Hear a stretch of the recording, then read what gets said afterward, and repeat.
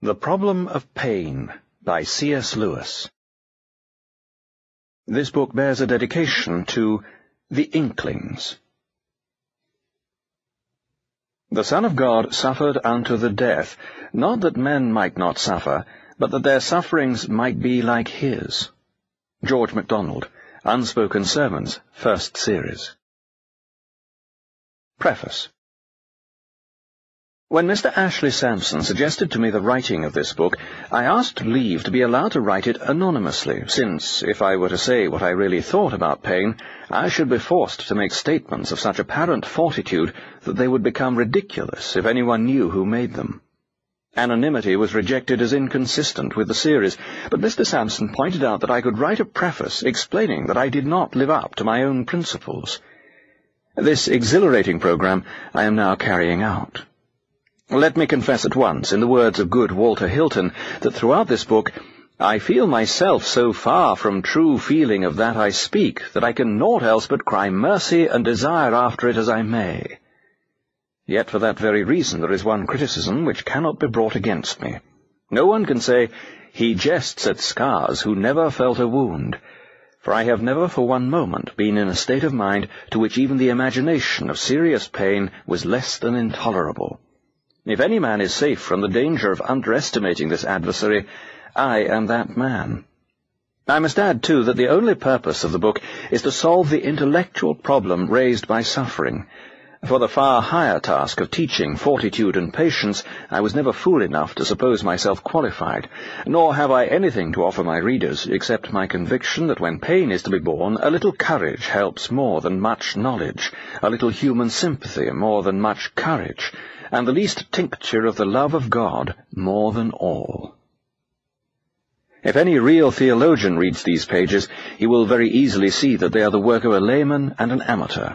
Except in the last 2 chapters, parts of which are admittedly speculative, I have believed myself to be restating ancient and orthodox doctrines. If any parts of the book are original, in the sense of being novel or unorthodox, they are so against my will and as a result of my ignorance.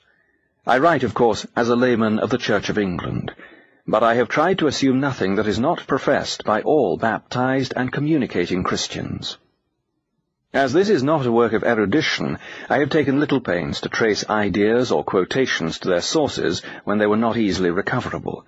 Any theologian will see easily enough what, and how little, I have read.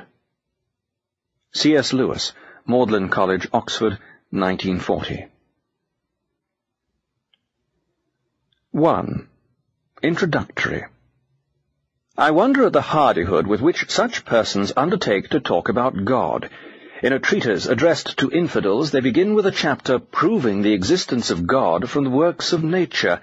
This only gives their readers grounds for thinking that the proofs of our religion are very weak.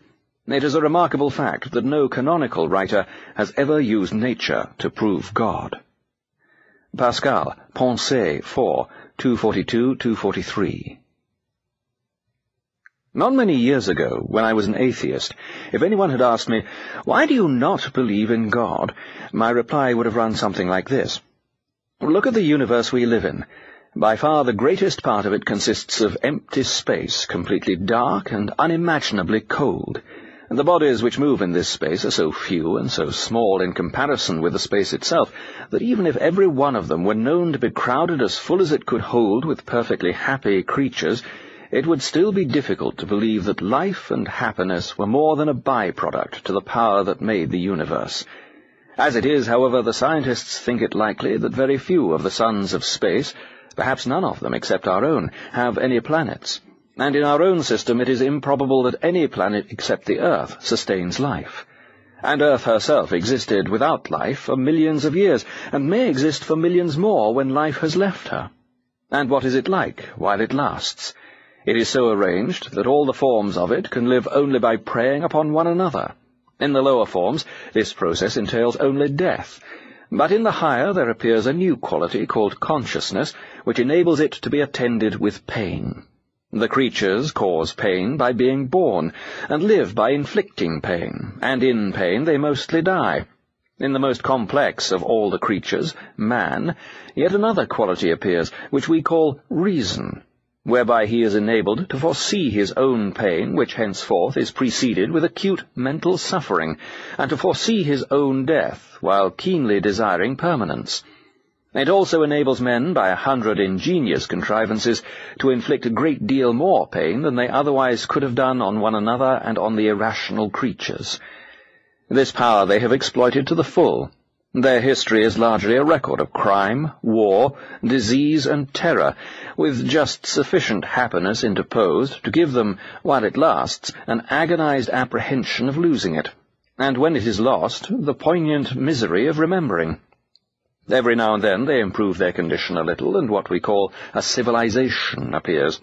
But all civilizations pass away, and even while they remain, inflict peculiar sufferings of their own, probably sufficient to outweigh what alleviations they may have brought to the normal pains of man. That our own civilization has done so, no one will dispute. That it will pass away, like all its predecessors, is surely probable. Even if it should not, what then?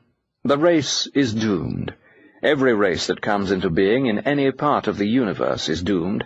For the universe, they tell us, is running down, and will sometime be a uniform infinity of homogeneous matter at a low temperature. All stories will come to nothing.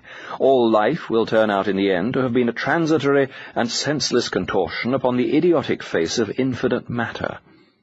If you ask me to believe that this is the work of a benevolent and omnipotent spirit, I reply that all the evidence points in the opposite direction. Either there is no spirit behind the universe, or else a spirit indifferent to good and evil, or else an evil spirit. There was one question which I never dreamed of raising. I never noticed that the very strength and facility of the pessimist's case at once poses us a problem. If the universe is so bad, or even half so bad, how on earth did human beings ever come to attribute it to the activity of a wise and good Creator? Men are fools, perhaps, but hardly so foolish as that. The direct inference from black to white, from evil flower to virtuous root, from senseless work to a workman infinitely wise, staggers belief. The spectacle of the universe as revealed by experience can never be the ground of religion. It must always have been something in spite of which religion, acquired from a different source, was held. It would be an error to reply that our ancestors were ignorant, and therefore entertained pleasing illusions about nature which the progress of science has since dispelled.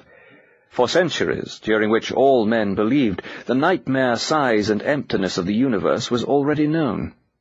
You will read in some books that the men of the Middle Ages thought the earth flat, and the stars near, but that is a lie. Ptolemy had told them that the earth was a mathematical point without size in relation to the distance of the fixed stars, a distance which one medieval popular text estimates as 117 million miles. And in times yet earlier, even from the beginnings, men must have got the same sense of hostile immensity from a more obvious source.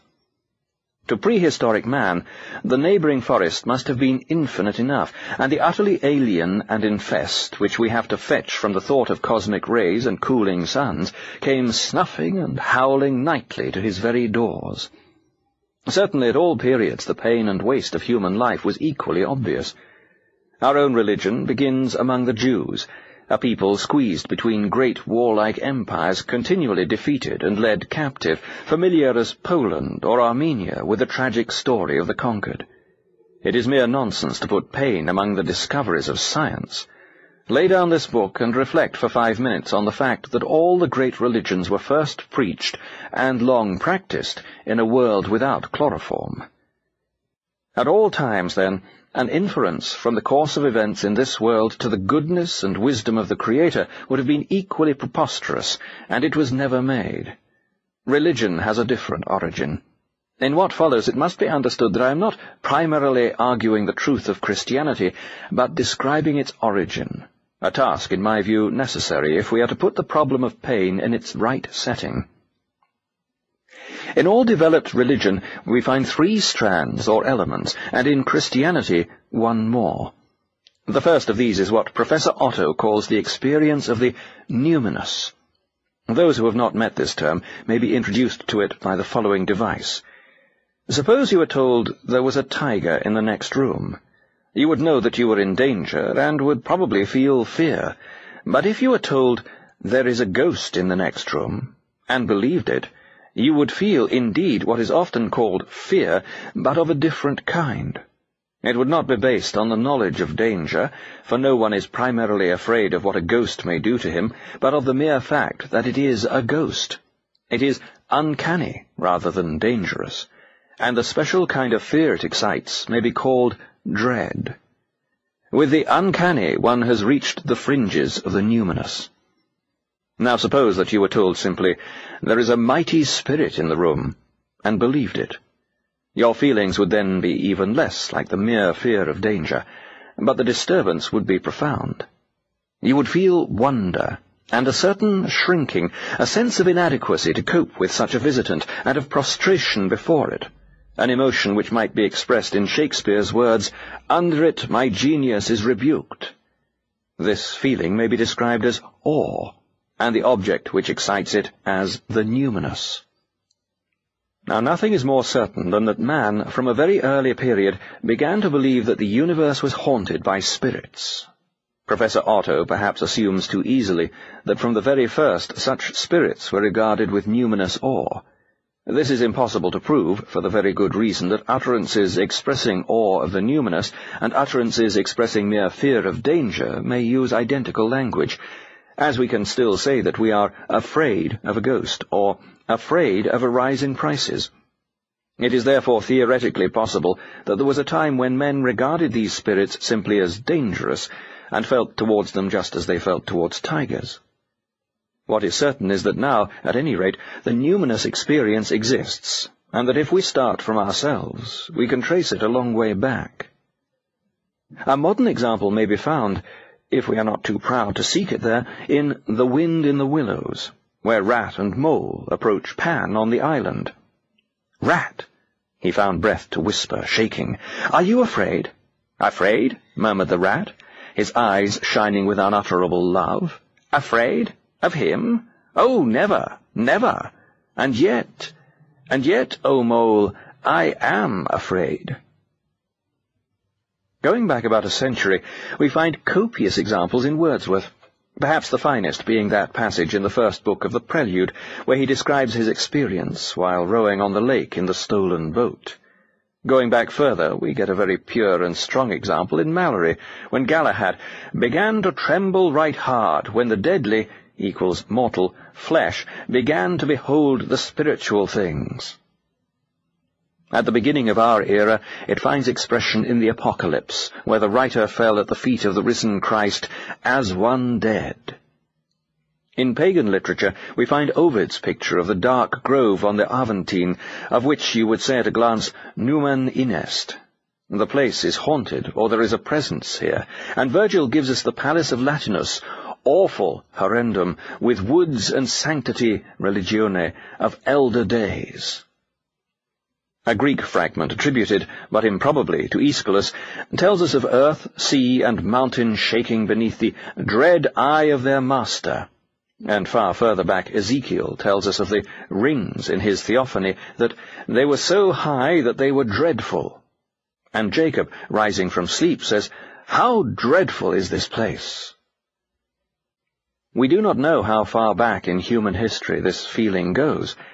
The earliest men almost certainly believed in things which would excite the feeling in us if we believed in them, and it seems therefore probable that numinous awe is as old as humanity itself. But our main concern is not with its dates.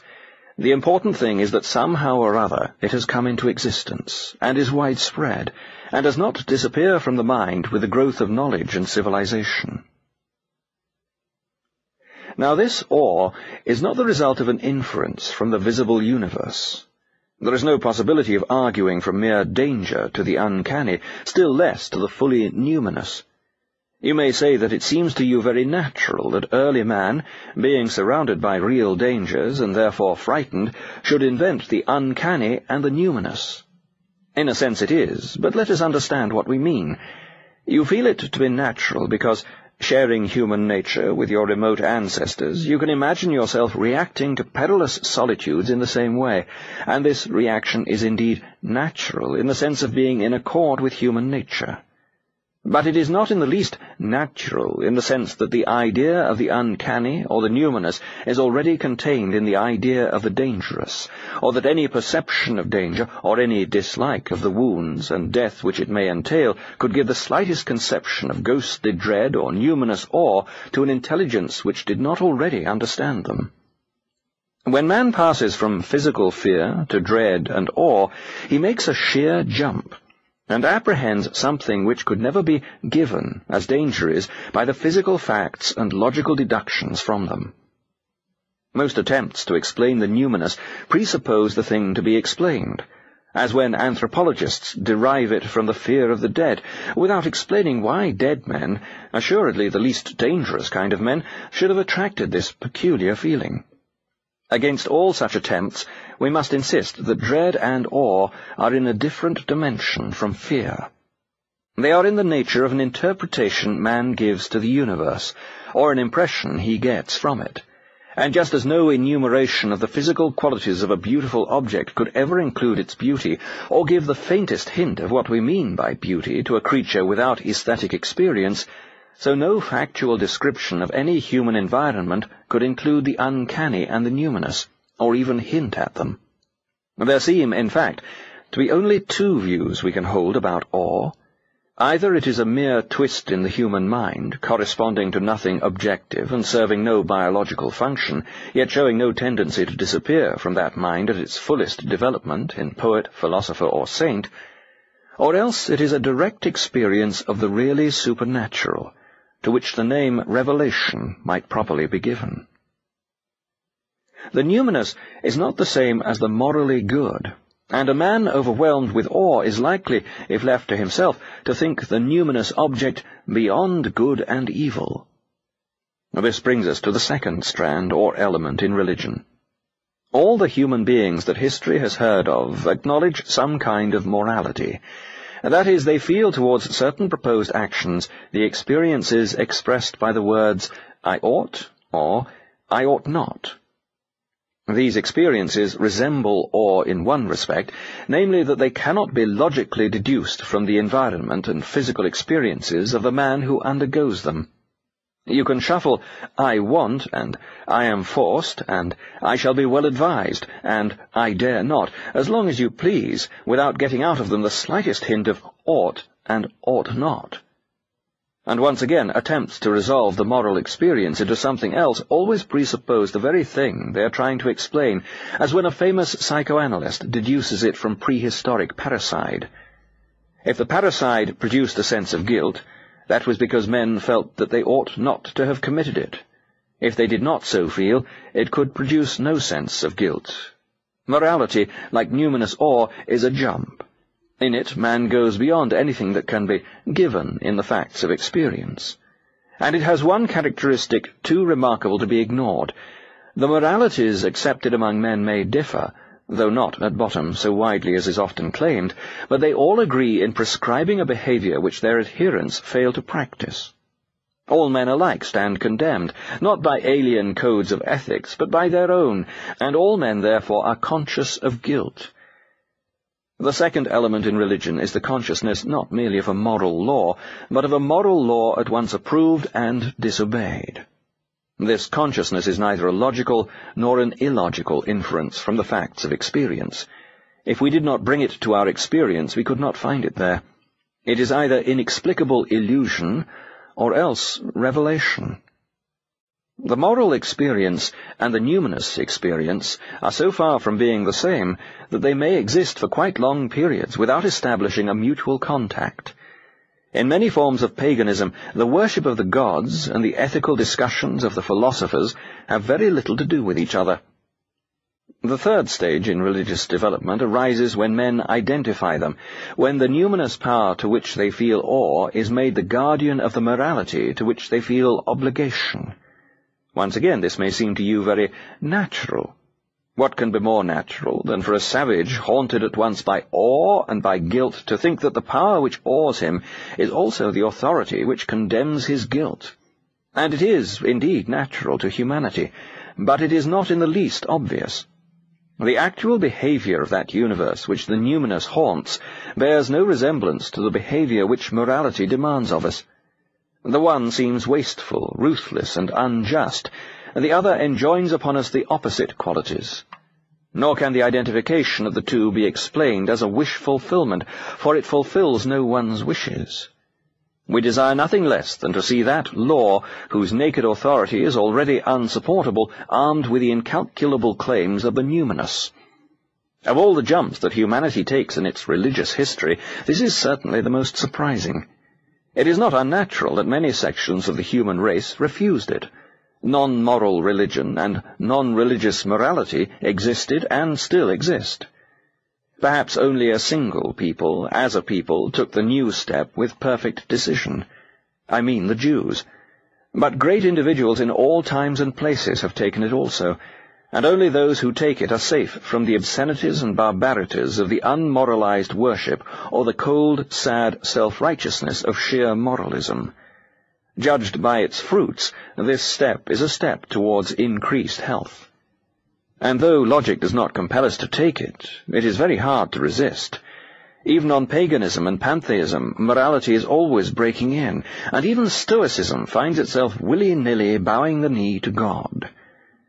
Once more, it may be madness, a madness congenital to man and oddly fortunate in its results, or it may be revelation. And if revelation, then it is most really and truly in Abraham that all people shall be blessed, for it was the Jews who fully and unambiguously identified the awful presence haunting black mountain-tops and thunderclouds with the righteous Lord, who loveth righteousness. The fourth strand, or element, is a historical event.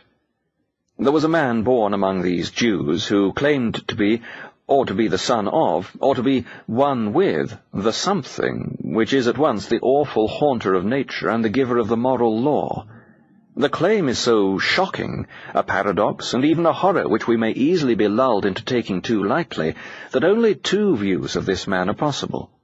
Either he was a raving lunatic of an unusually abominable type, or else he was, and is, precisely what he said. There is no middle way. If the records make the first hypothesis unacceptable, you must submit to the second. And if you do that, all else that is claimed by Christians becomes credible, that this man, having been killed, was yet alive, and that his death, in some manner incomprehensible to human thought, has effected a real change in our relations to the awful and righteous Lord, and a change in our favor. To ask whether the universe as we see it looks more like the work of a wise and good Creator or the work of chance, indifference, or malevolence is to omit from the outset all the relevant factors in the religious problem. Christianity is not the conclusion of a philosophical debate on the origins of the universe. It is a catastrophic historical event following on the long spiritual preparation of humanity which I have described. It is not a system into which we have to fit the awkward fact of pain. It is itself one of the awkward facts which have to be fitted into any system we make. In a sense, it creates rather than solves the problem of pain, for pain would be no problem unless, side by side with our daily experience of this painful world, we had received what we think a good assurance that ultimate reality is righteous and loving. Why this assurance seems to me good, I have more or less indicated. It does not amount to logical compulsion. At every stage of religious development man may rebel, if not without violence to his own nature, yet without absurdity. He can close his spiritual eyes against the numinous, if he is prepared to part company with half the great poets and prophets of his race, with his own childhood, with the richness and depth of uninhibited experience. He can regard the moral law as an illusion, and so cut himself off from the common ground of humanity. He can refuse to identify the numinous with the righteous, and remain a barbarian, worshipping sexuality, or the dead, or the life force, or the future. But the cost is heavy. And when we come to the last step of all, the historical incarnation, the assurance is strongest of all. The story is strangely like many myths which have haunted religion from the first, and yet it is not like them. It is not transparent to the reason. We could not have invented it ourselves. It has not the suspicious a priori lucidity of pantheism or of Newtonian physics.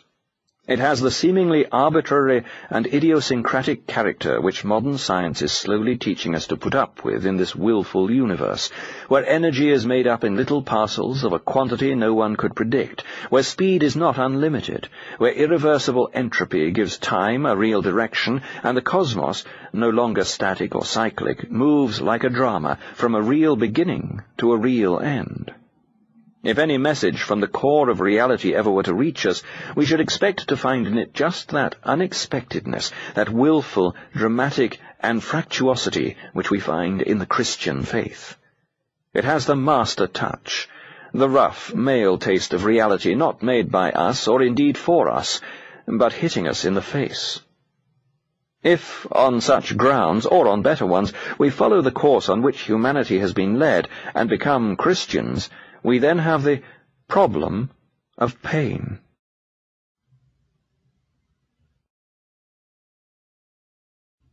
(2) Divine Omnipotence. Nothing which implies contradiction falls under the omnipotence of God. Thomas Aquinas, Summa Theologica, 1st Quarto 25, Article 4. If God were good, he would wish to make his creatures perfectly happy, and if God were almighty, he would be able to do what he wished. But the creatures are not happy, therefore God lacks either goodness or power or both. This is the problem of pain in its simplest form.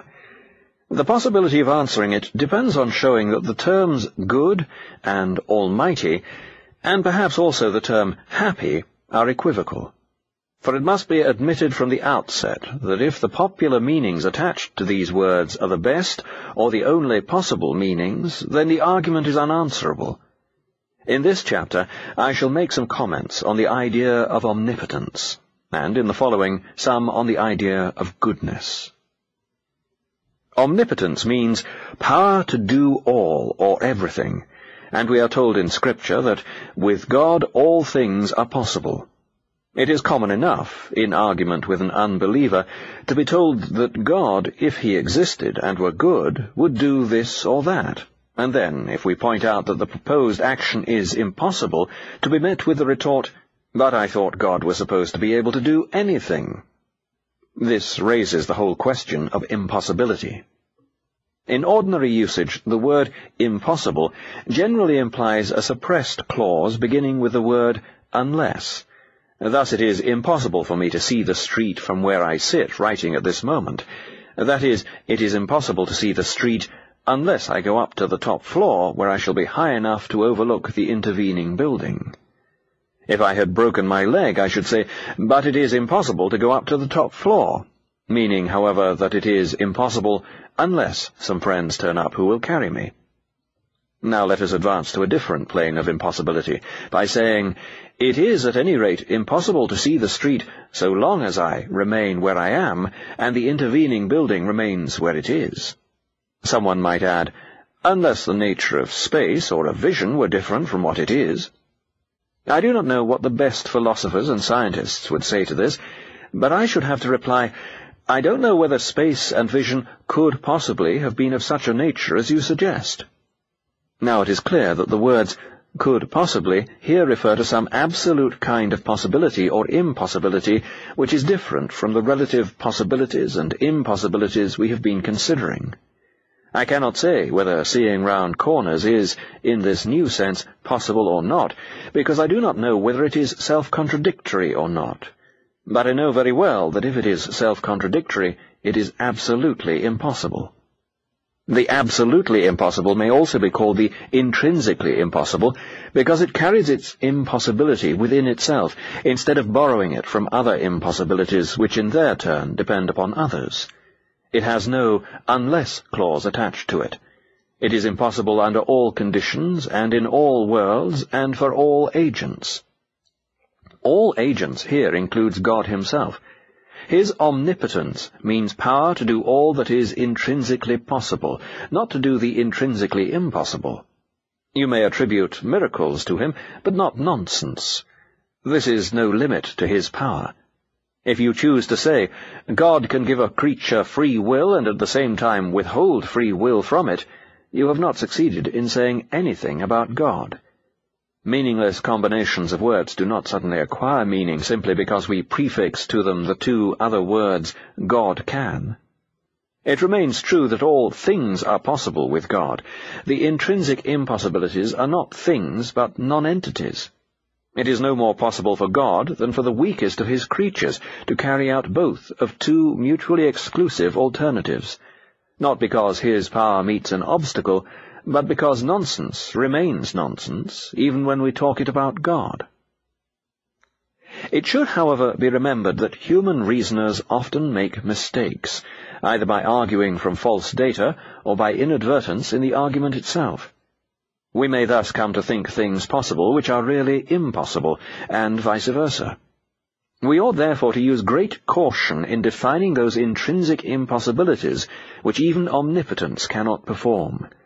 What follows is to be regarded less as an assertion of what they are than a sample of what they might be like.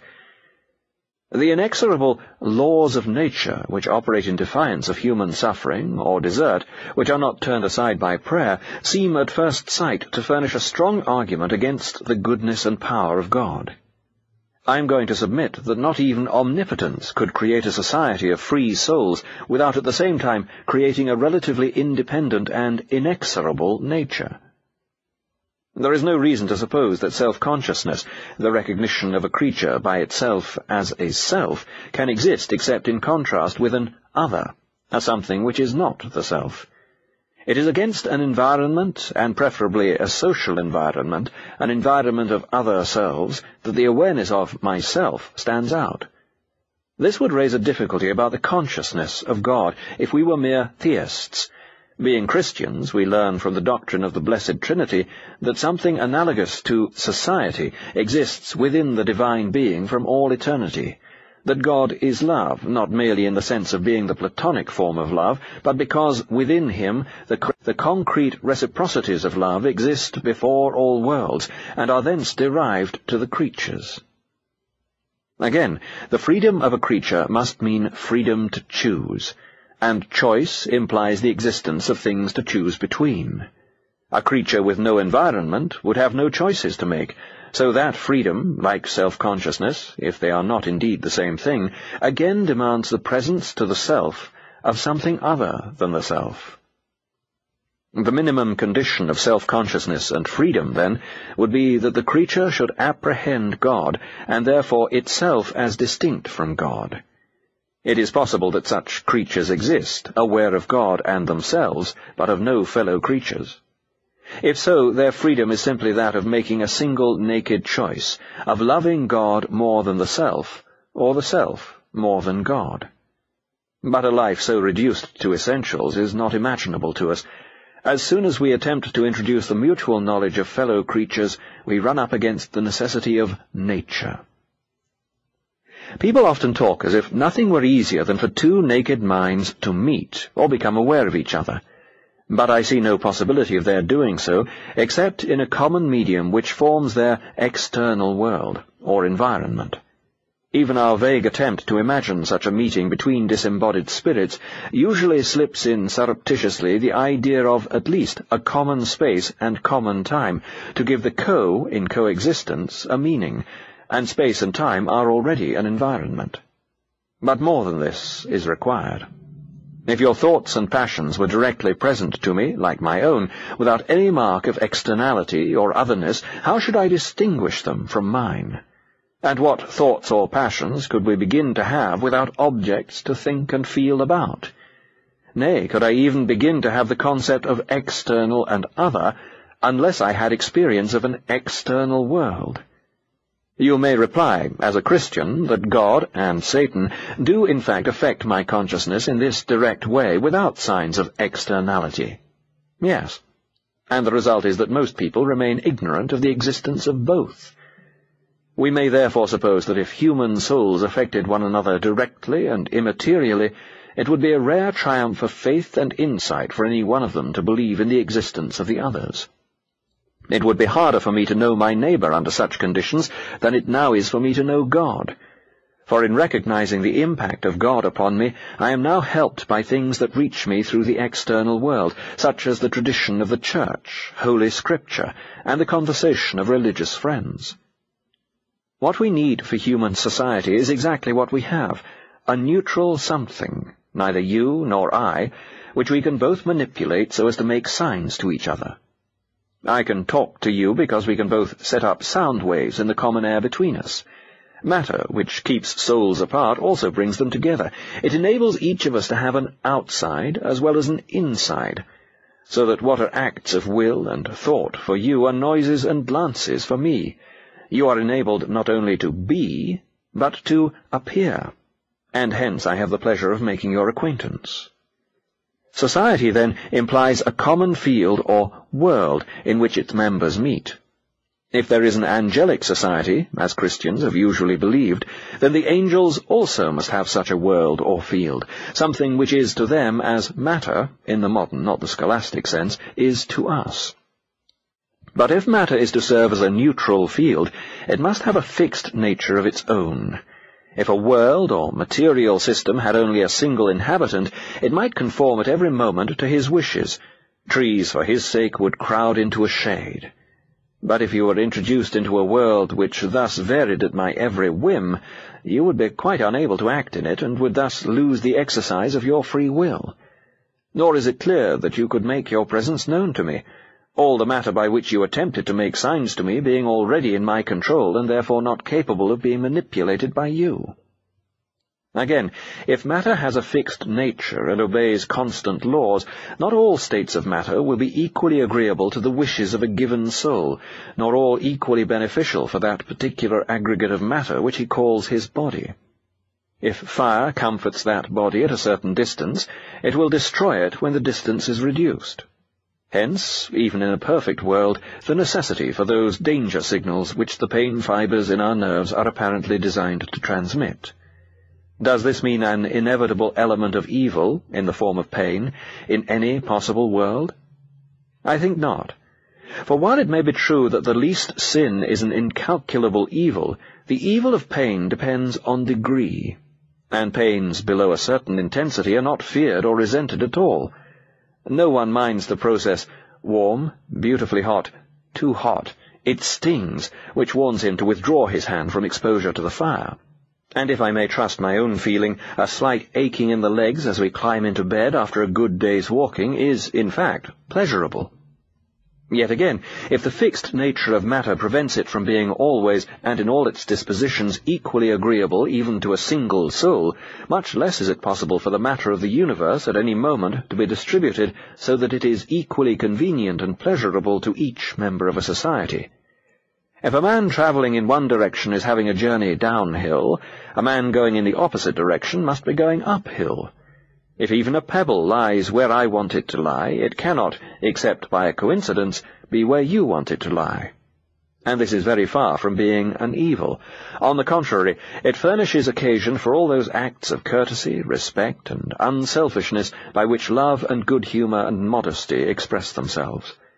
But it certainly leaves the way open to a great evil, that of competition and hostility.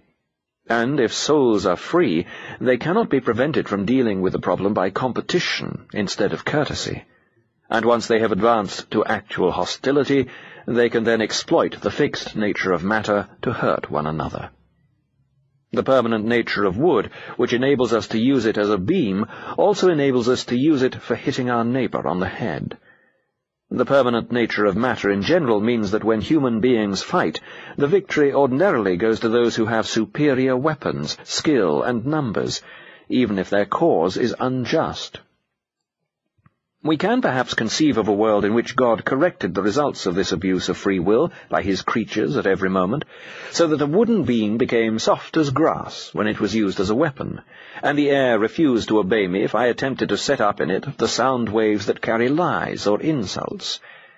But such a world would be one in which wrong actions were impossible, and in which, therefore, freedom of the will would be void. Nay, if the principle were carried out to its logical conclusion, evil thoughts would be impossible, for the cerebral matter which we use in thinking would refuse its task when we attempted to frame them. All matter in the neighbourhood of a wicked man would be liable to undergo unpredictable alterations. That God can, and does, on occasions, modify the behaviour of matter and produce what we call miracles, is part of Christian faith. But the very conception of a common and therefore stable world demands that these occasions should be extremely rare. In a game of chess, you can make certain arbitrary concessions to your opponent, which stand to the ordinary rules of the game as miracles stand to the laws of nature. You can deprive yourself of a castle, or allow the other man sometimes to take back a move made inadvertently. But if you conceded everything that at any moment happened to suit him, if all his moves were revocable, and if all your pieces disappeared whenever their position on the board was not to his liking, then you could not have a game at all. So it is with the life of souls in a world. Fixed laws, consequences unfolding by casual necessity, the whole natural order are at once limits within which their common life is confined, and also the sole condition under which any such life is possible. Try to exclude the possibility of suffering which the order of nature and the existence of free wills involve, and you find that you have excluded life itself. As I said before, this account of the intrinsic necessities of a world is meant merely as a specimen of what they might be. What they really are, only omniscience has the data and the wisdom to see, but they are not likely to be less complicated than I have suggested.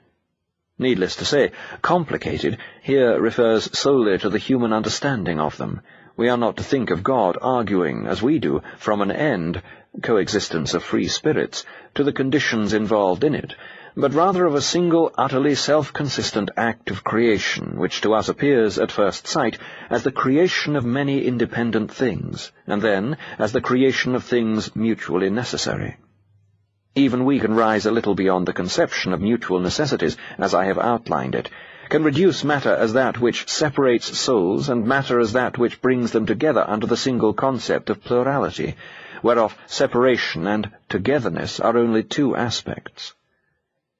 With every advance in our thought, the unity of the creative act and the impossibility of tinkering with the creation as though this or that element of it could have been removed will become more apparent. Perhaps this is not the best of all possible universes, but the only possible one. Possible worlds can mean only worlds that God could have made but didn't. The idea of that which God could have done involves a too anthropomorphic conception of God's freedom. Whatever human freedom means, divine freedom cannot mean indeterminacy between alternatives and choice of one of them. Perfect goodness can never debate about the end to be attained, and perfect wisdom cannot debate about the means most suited to achieve it. The freedom of God consists in the fact that no cause other than himself produces his acts, and no external obstacle impedes them. That his own goodness is the root from which they all grow, and his own omnipotence the air in which they all flower. And that brings us to our next subject, the divine goodness. Nothing so far has been said of this, and no answer attempted to the objection that if the universe must, from the outset, admit the possibility of suffering, then absolute goodness would have left the universe uncreated. And I must warn the reader that I shall not attempt to prove that to create was better than not to create. I am aware of no human scales in which such a portentous question can be weighed. Some comparison between one state of being and another can be made, but the attempt to compare being and not being ends in mere words. It would be better for me not to exist. In what sense? For me. How should I, if I did not exist, profit by not existing? Our design is a less formidable one. It is only to discover how, perceiving a suffering world, and being assured on quite different grounds that God is good, we are to conceive that goodness and that suffering without contradiction.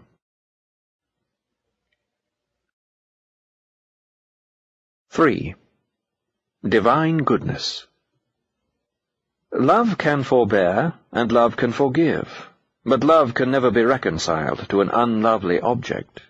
He can never therefore be reconciled to your sin, because sin itself is incapable of being altered, but he may be reconciled to your person, because that may be restored. Traherne, Centuries of Meditation, 2:30. Any consideration of the goodness of God at once threatens us with the following dilemma.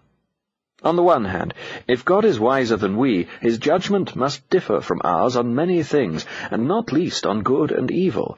What seems to us good may therefore not be good in his eyes, and what seems to us evil may not be evil. On the other hand, if God's moral judgment differs from ours so that our black may be his white, we can mean nothing by calling him good, for to say God is good, while asserting that his goodness is wholly other than ours, is really only to say, God is we know not what.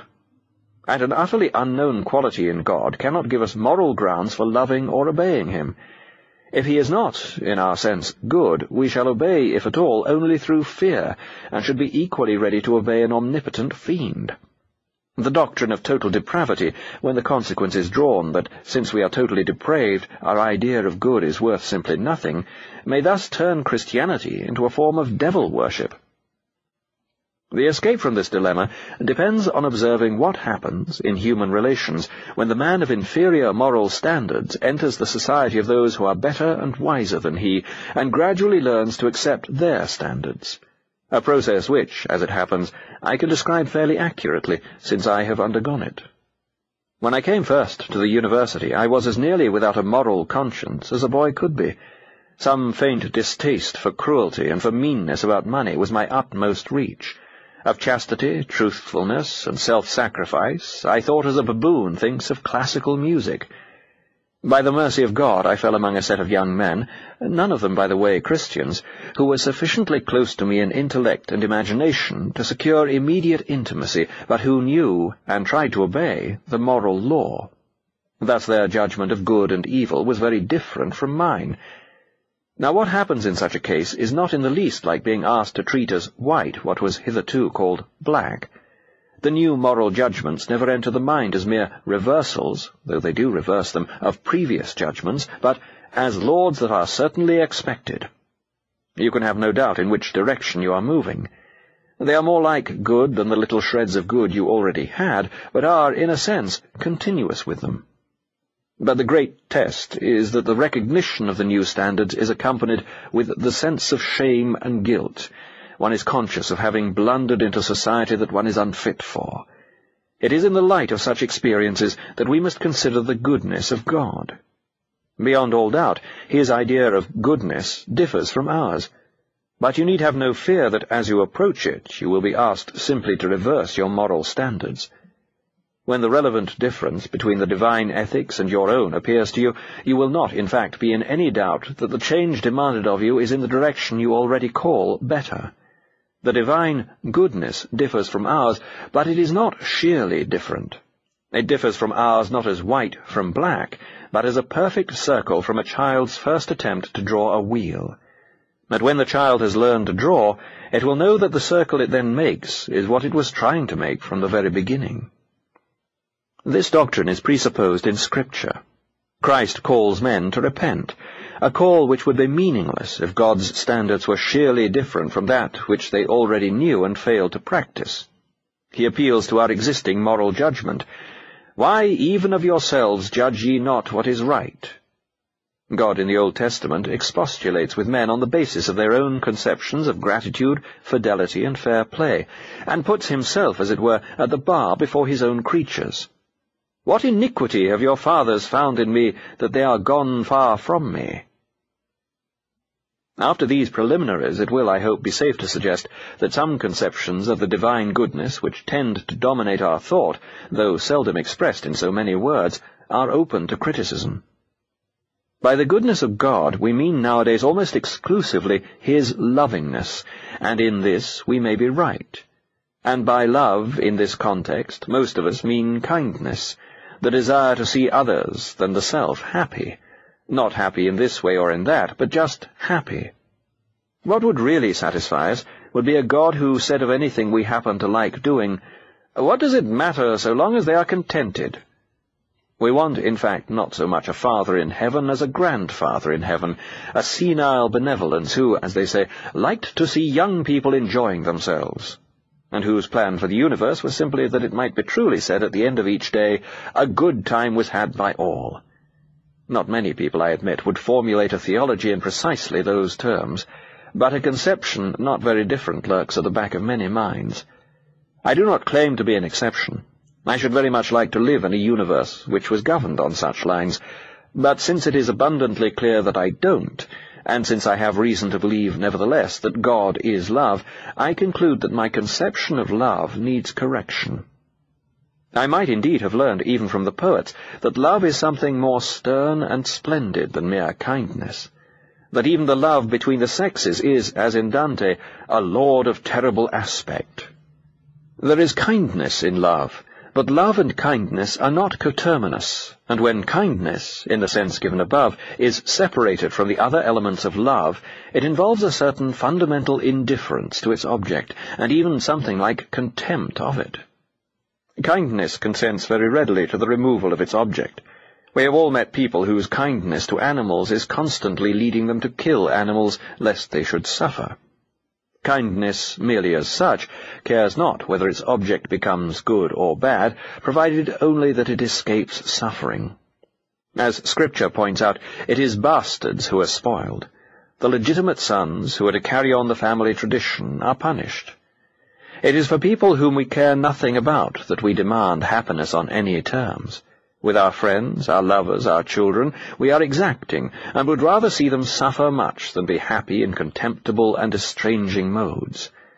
If God is love, he is, by definition, something more than mere kindness, and it appears from all the records that though he has often rebuked us and condemned us, he has never regarded us with contempt.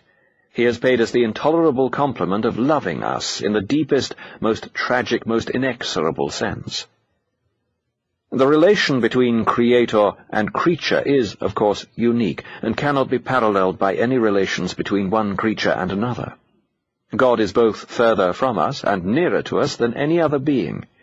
He is further from us because the sheer difference between that which has its principle of being in itself and that to which being is communicated is one compared with which the difference between an archangel and a worm is quite insignificant. He makes, we are made. He is original, we derivative. But at the same time, and for the same reason, the intimacy between God and even the meanest creature is closer than any that creatures can attain with each other. Our life is, at every moment, supplied by him. Our tiny, miraculous power of free will only operates on bodies which his continual energy keeps in existence. Our very power to think is his power communicated to us.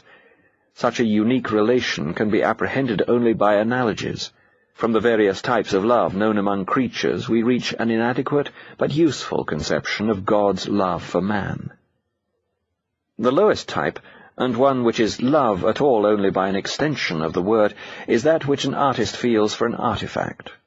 God's relation to man is pictured thus in Jeremiah's vision of the potter and the clay, or when St. Peter speaks of the whole church as a building on which God is at work, and of the individual members as stones.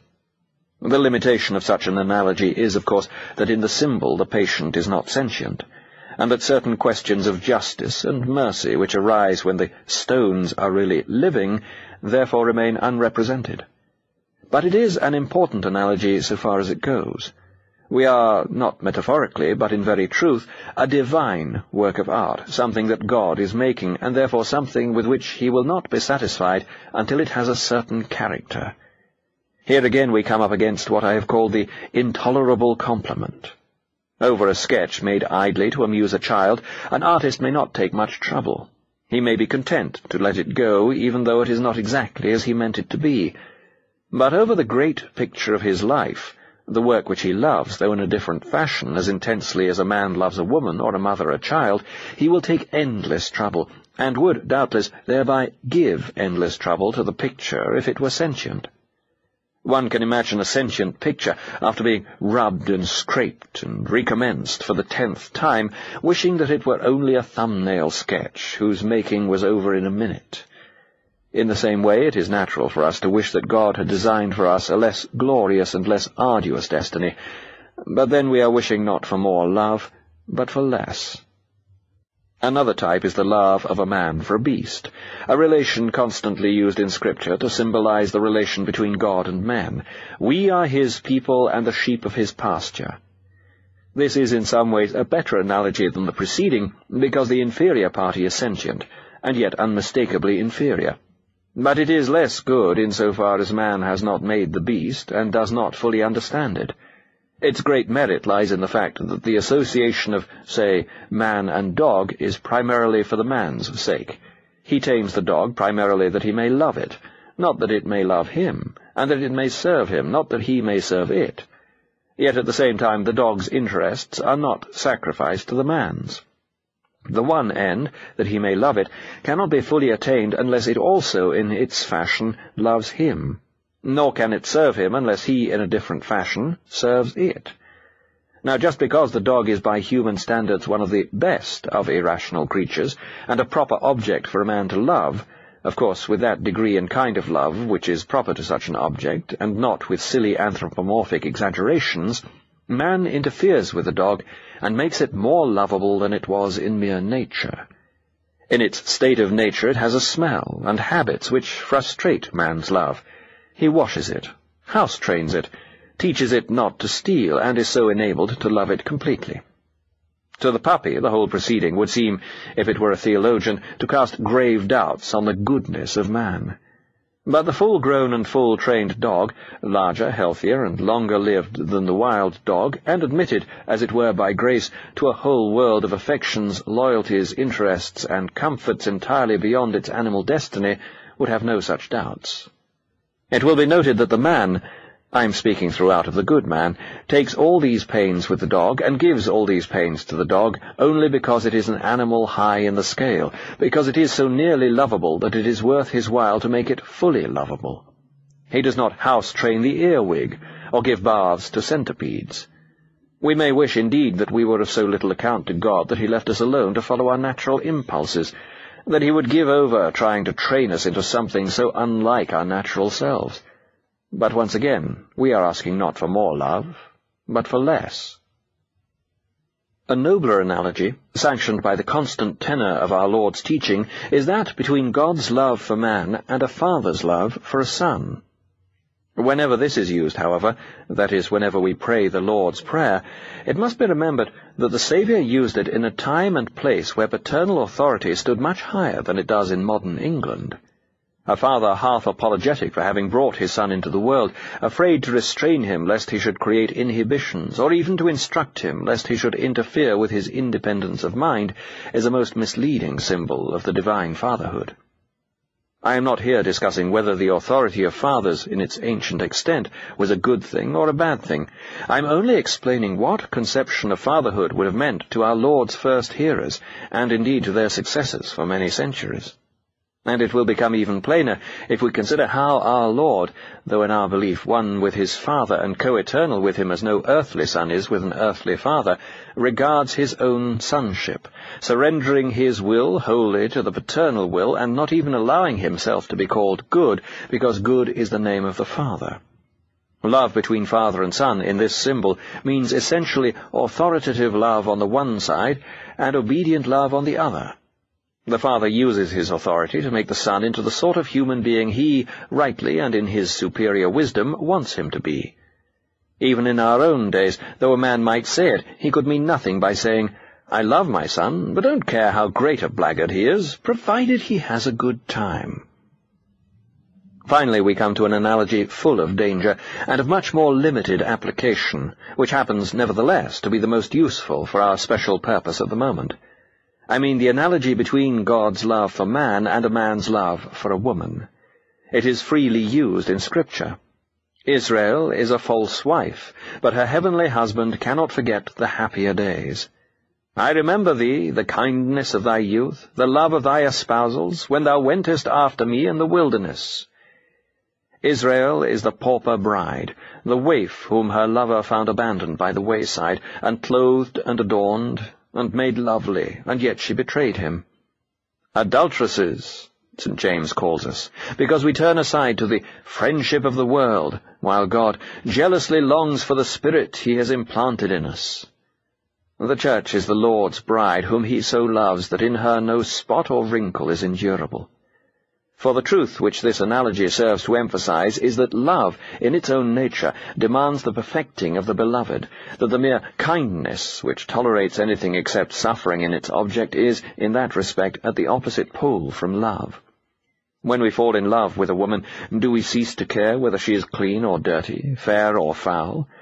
Do we not rather then first begin to care? Does any woman regard it as a sign of love in a man that he neither knows nor cares how she is looking?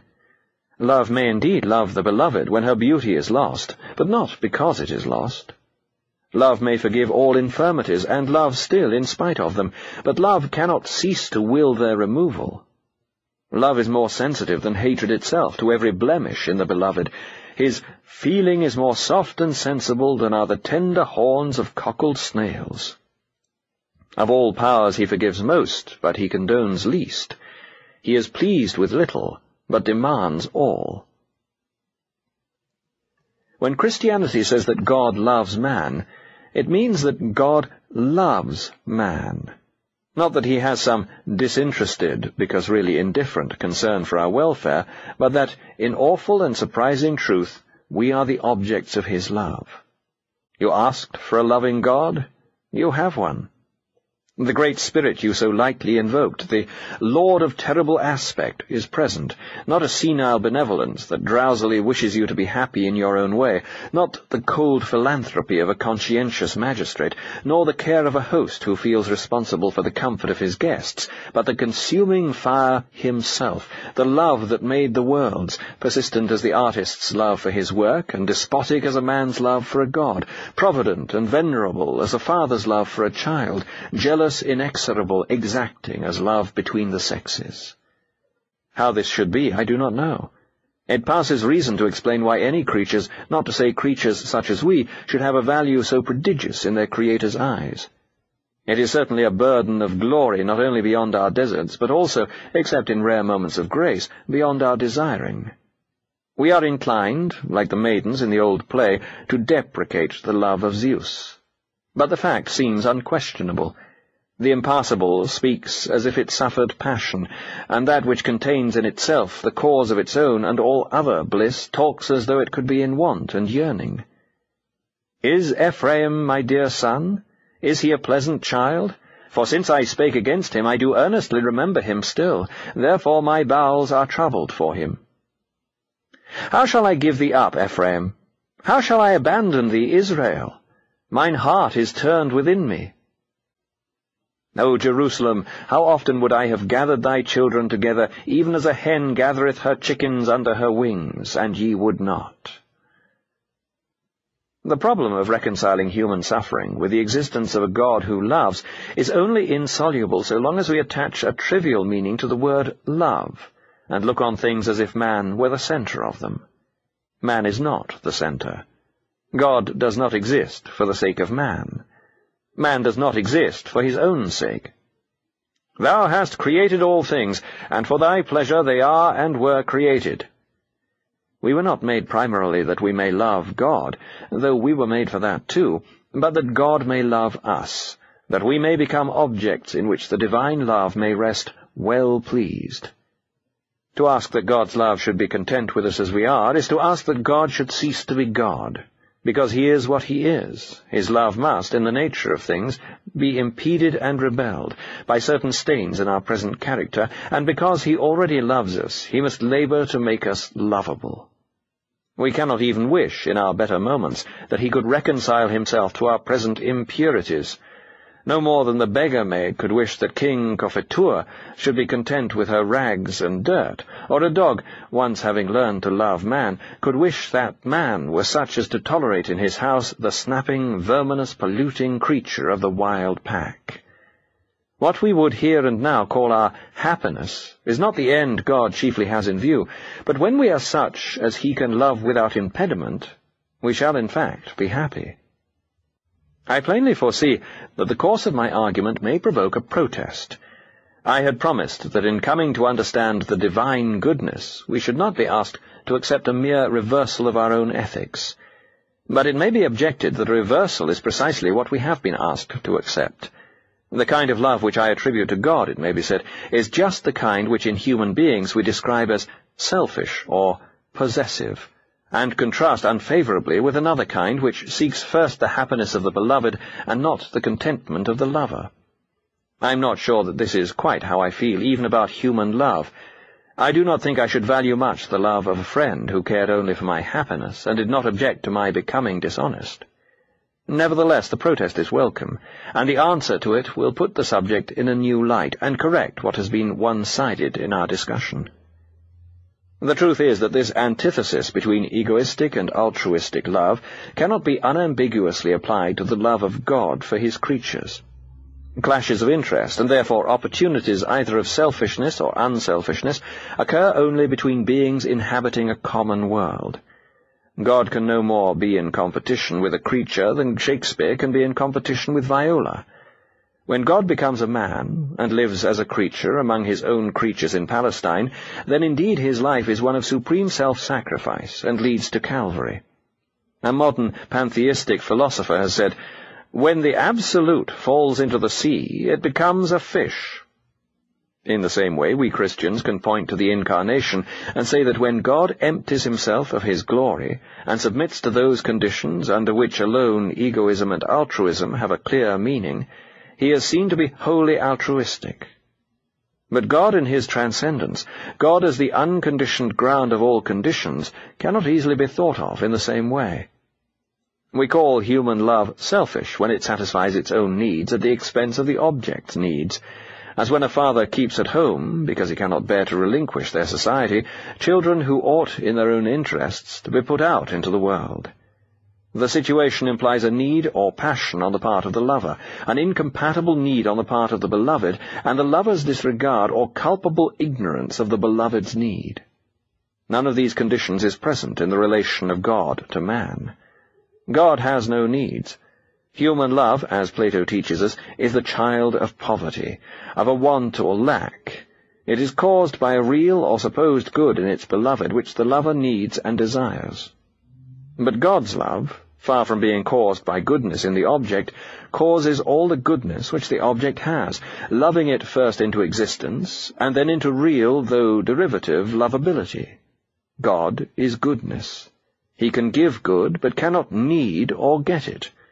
In that sense, all his love is, as it were, bottomlessly selfless by very definition. It has everything to give, and nothing to receive. Hence, if God sometimes speaks as though the impassible could suffer passion and eternal fullness could be in want, and in want of those beings on whom it bestows all from their bare existence upwards, this can mean only, if it means anything intelligible by us, that God of mere miracle has made himself able so to hunger, and created in himself that which we can satisfy. If he requires us, the requirement is of his own choosing. If the immutable heart can be grieved by the puppets of its own making, it is divine omnipotence, no other, that has so subjected it freely and in a humility that passes understanding. If the world exists not chiefly that we may love God, but that God may love us, yet that very fact, on a deeper level, is so for our sakes. If he who in himself can lack nothing chooses to need us, it is because we need to be needed.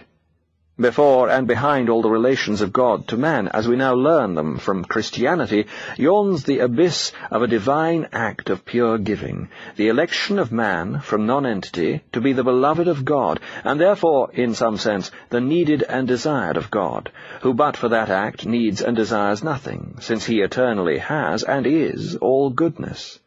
And that act is for our sakes.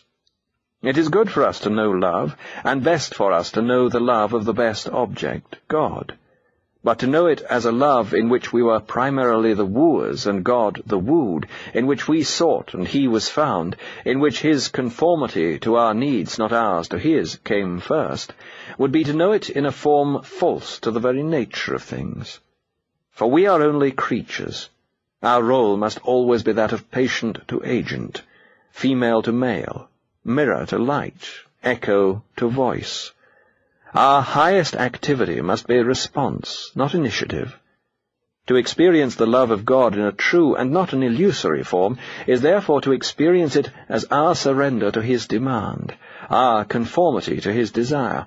To experience it in the opposite way is, as it were, a solecism against the grammar of being. I do not deny, of course, that on a certain level we may rightly speak of the soul's search for God, and of God as receptive of the soul's love. But in the long run, the soul's search for God can only be a mode or appearance, Erscheinung, of his search for her, since all comes from him, since the very possibility of our loving is his gift to us, and since our freedom is only a freedom of better or worse response. Hence I think that nothing marks off pagan theism from Christianity so sharply as Aristotle's doctrine that God moves the universe, himself unmoving, as the beloved moves a lover.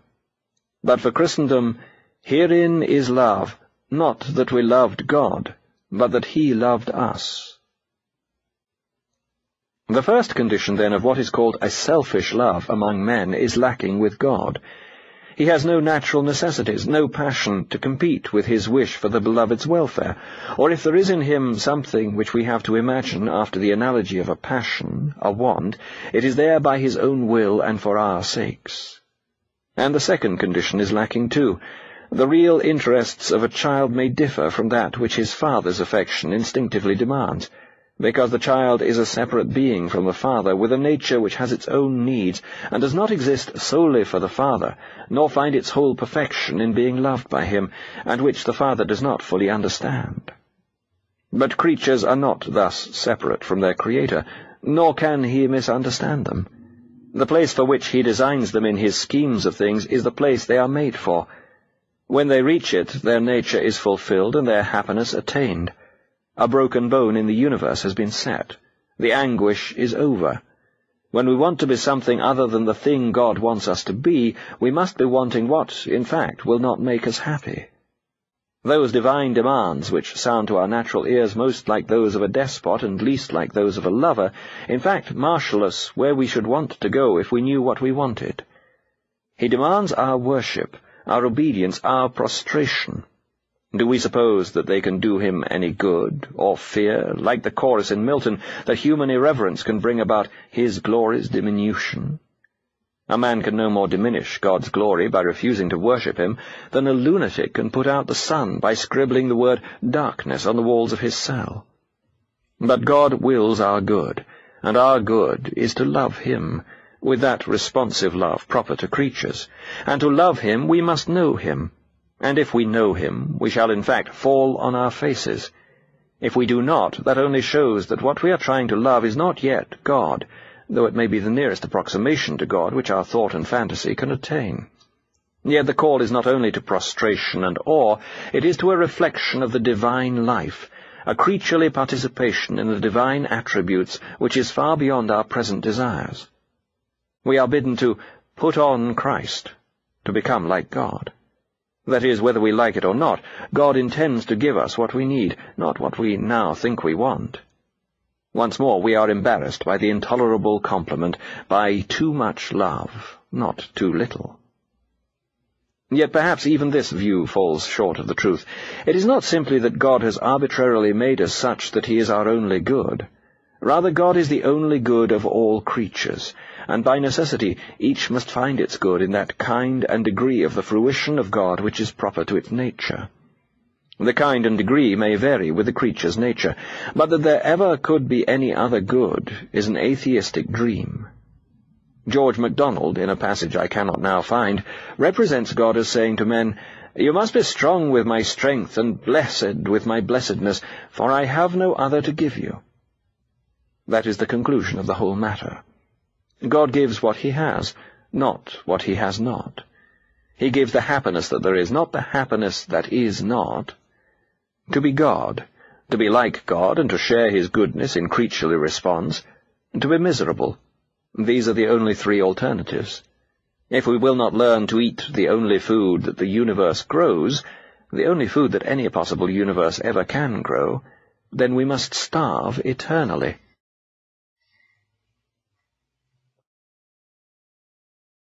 4. Human wickedness. You can have no greater sign of confirmed pride than when you think you are humble enough. Law. Serious Call, Cap 16. The examples given in the last chapter went to show that love may cause pain to its object, but only on the supposition that that object needs alteration to become fully lovable. Now, why do we men need so much alteration? The Christian answer, that we have used our free will to become very bad, is so well known that it hardly needs to be stated. But to bring this doctrine into real life in the minds of modern men, and even of modern Christians, is very hard. When the apostles preached, they could assume, even in their pagan hearers, a real consciousness of deserving the divine anger. The pagan mysteries existed to allay this consciousness, and the Epicurean philosophy claimed to deliver men from the fear of eternal punishment. It was against this background that the gospel appeared as good news. It brought news of possible healing to men who knew that they were mortally ill. But all this has changed. Christianity now has to preach the diagnosis, in itself very bad news, before it can win a hearing for the cure. There are two principal causes. One is the fact that for about 100 years we have so concentrated on one of the virtues, kindness or mercy, that most of us do not feel anything except kindness to be really good or anything but cruelty to be really bad. Such lopsided ethical developments are not uncommon, but other ages too have had their pet virtues and curious insensibilities. And if one virtue must be cultivated at the expense of all the rest, none has a higher claim than mercy, for every Christian must reject with detestation that covert propaganda for cruelty which tries to drive mercy out of the world by calling it names such as humanitarianism and sentimentality. The real trouble is that kindness is a quality fatally easy to attribute to ourselves on quite inadequate grounds. Everyone feels benevolent if nothing happens to be annoying him at the moment. Thus a man easily comes to console himself for all his other vices by a conviction that his heart's in the right place, and he wouldn't hurt a fly, though in fact he has never made the slightest sacrifice for a fellow creature. We think we are kind when we are only happy. It is not so easy on the same grounds to imagine oneself temperate, chaste, or humble. The second cause is the effect of psychoanalysis on the public mind, and in particular the doctrine of repressions and inhibitions. Whatever these doctrines really mean, the impression they have actually left on most people is that the sense of shame is a dangerous and mischievous thing. We have labored to overcome that sense of shrinking, that desire to conceal, which either nature herself or the tradition of almost all mankind has attached to cowardice, unchastity, falsehood, and envy. We are told to get things out into the open, not for the sake of self-humiliation, but on the grounds that these things are very natural, and we need not be ashamed of them. But unless Christianity is wholly false, the perception of ourselves which we have in moments of shame must be the only true one, and even pagan society has usually recognized shamelessness as the nadir of the soul. In trying to extirpate shame, we have broken down one of the ramparts of the human spirit, madly exulting in the work as the Trojans exulted when they broke their walls and pulled the horse into Troy. I do not know that there is anything to be done but to set about the rebuilding as soon as we can. It is mad work to remove hypocrisy by removing the temptation to hypocrisy. The frankness of people sunk below shame is a very cheap frankness. A recovery of the old sense of sin is essential to Christianity. Christ takes it for granted that men are bad. Until we really feel this assumption of his to be true, though we are part of the world he came to save, we are not part of the audience to whom his words are addressed. We lack the first condition for understanding what he is talking about. And when men attempt to be Christians without this preliminary consciousness of sin, the result is almost bound to be a certain resentment against God as to one always inexplicably angry. Most of us have at times felt a secret sympathy with a dying farmer who replied to the vicar's dissertation on repentance by asking, "What harm have I ever done him?" There is the real rub. The worst we have done to God is to leave him alone. Why can't he return the compliment? Why not live and let live? What call has he, of all beings, to be angry? It's easy for him to be good. Now, at the moment when a man feels real guilt, moments too rare in our lives, all these blasphemies vanish away. Much, we may feel, can be excused to human infirmities, but not this. This incredibly mean and ugly action, which none of our friends would have done, which even such a thoroughgoing little rotter as X would have been ashamed of, which we would not for the world allow to be published. At such a moment we really do know that our character, as revealed in this action, is and ought to be hateful to all good men, and if there are powers above man, to them.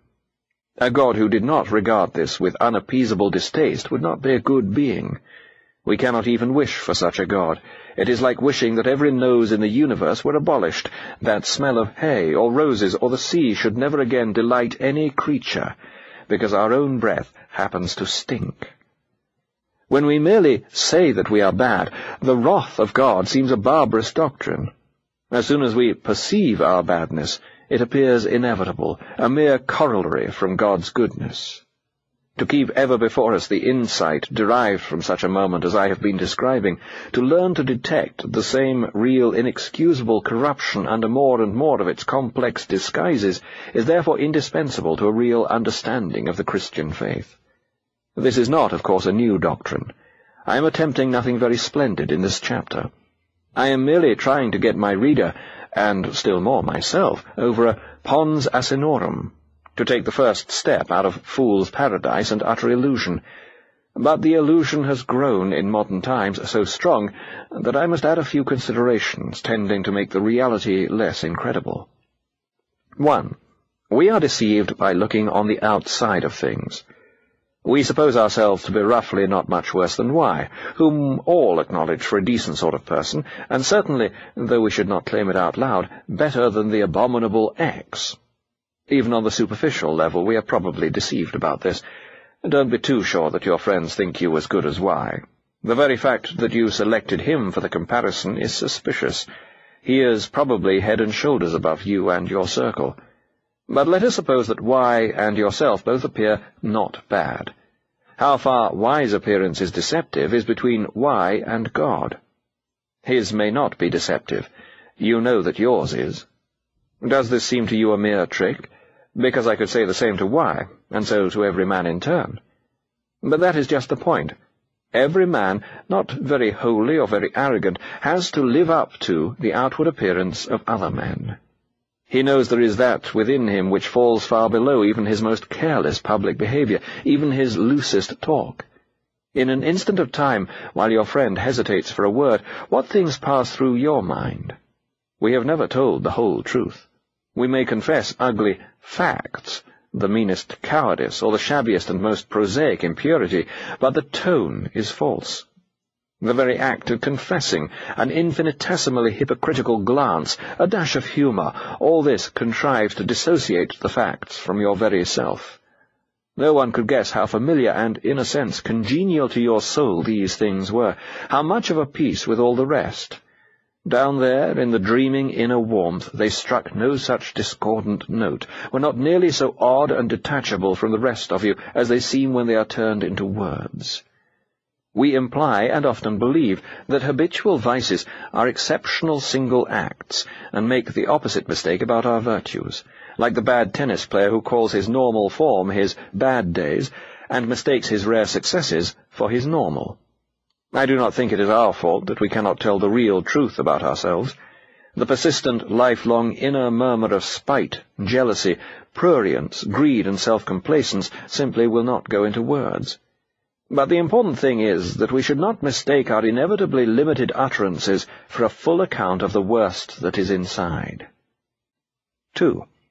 A reaction, in itself wholesome, is now going on against purely private or domestic conceptions of morality, a reawakening of the social conscience. We feel ourselves to be involved in an iniquitous social system and to share a corporate guilt. This is very true, but the enemy can exploit even truths to our deception. Beware lest you are making use of the idea of corporate guilt to distract your attention from those humdrum, old-fashioned guilts of your own which have nothing to do with the system. and which can be dealt with without waiting for the millennium. For corporate guilt perhaps cannot be, and certainly is not, felt with the same force as personal guilt. For most of us, as we now are, this conception is a mere excuse for evading the real issue. When we have really learned to know our individual corruption, then indeed we can go on to think of the corporate guilt, and can hardly think of it too much. But we must learn to walk before we can run. 3. We have a strange illusion that mere time cancels sin. I have heard others, and I have heard myself, recounting cruelties and falsehoods committed in boyhood as if they were no concern of the present speakers, and even with laughter. But mere time does nothing either to the fact or to the guilt of a sin. The guilt is washed out not by time, but by repentance and the blood of Christ. If we have repented these early sins, we should remember the price of our forgiveness and be humble. As for the fact of a sin, is it probable that anything cancels it? All times are eternally present to God. Is it not at least possible that along some one line of his multidimensional eternity he sees you forever in the nursery, pulling the wings off a fly, forever toadying, lying, and lusting as a schoolboy, forever in that moment of cowardice or insolence as a subaltern? It may be that salvation consists not in the cancelling of these eternal moments, but in the perfected humanity that bears the shame forever, rejoicing in the occasion which it furnished to God's compassion, and glad that it should be common knowledge to the universe. Perhaps in that eternal moment, St. Peter, he will forgive me if I am wrong, forever denies his Master. If so, it would indeed be true that the joys of heaven are for most of us in our present condition an acquired taste, and certain ways of life may render the taste impossible of acquisition. Perhaps the lost are those who dare not go to such a public place. Of course, I do not know that this is true, but I think the possibility is worth keeping in mind. 4. We must guard against the feeling that there is safety in numbers. It is natural to feel that if all men are as bad as the Christians say, then badness must be very excusable. If all the boys plough in the examination, surely the papers must have been too hard, and so the masters at that school feel till they learn that there are other schools where 90% of the boys passed on the same papers. Then they begin to suspect that the fault did not lie with the examiners.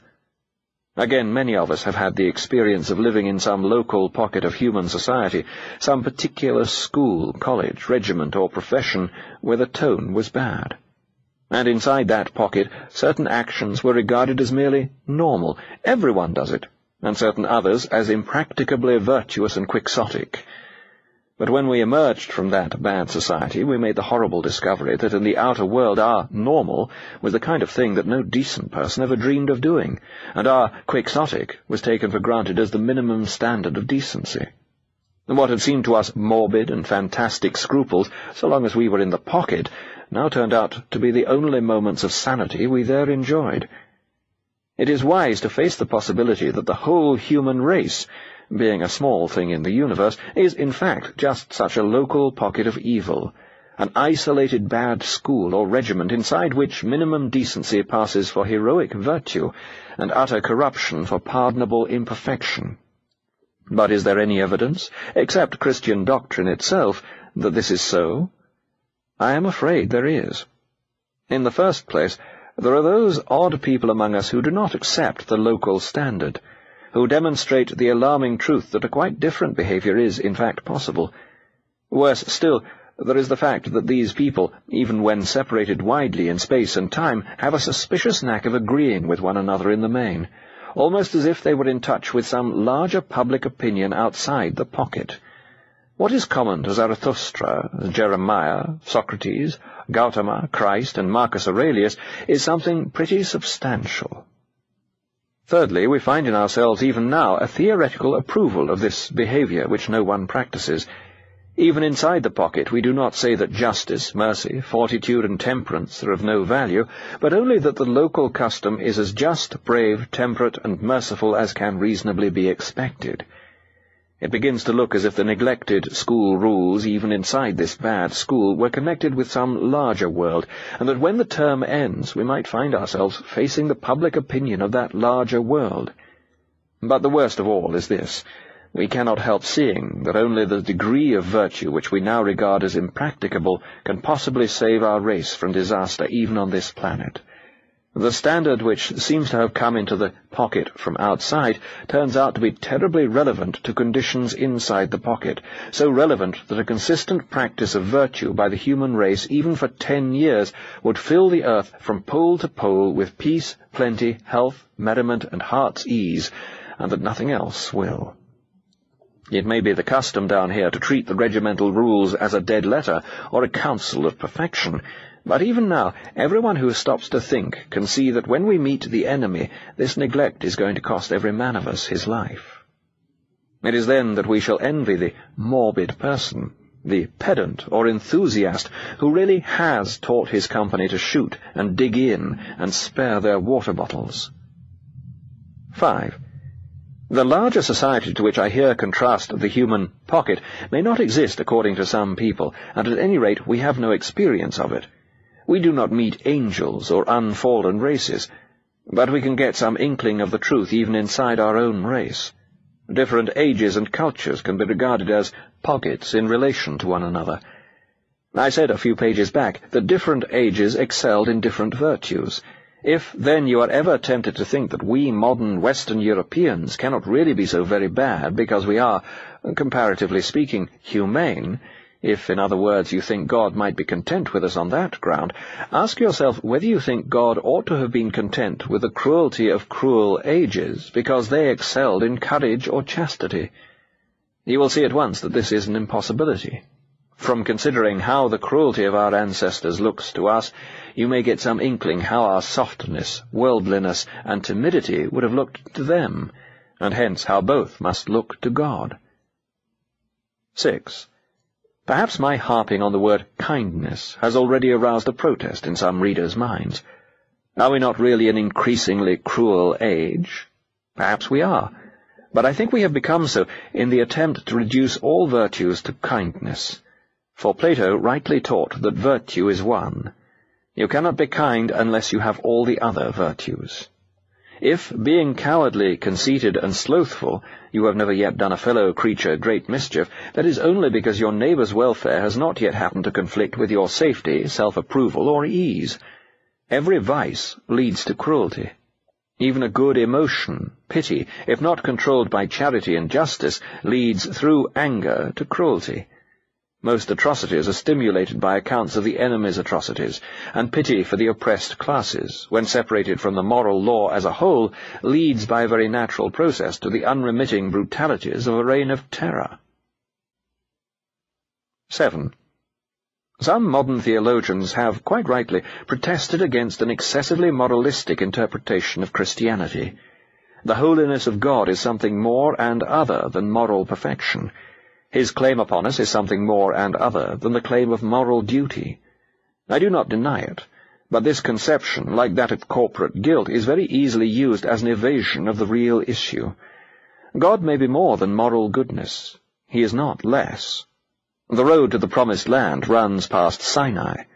The moral law may exist to be transcended, but there is no transcending it for those who have not first admitted its claims upon them, and then tried with all their strength to meet that claim, and fairly and squarely faced the fact of their failure. 8.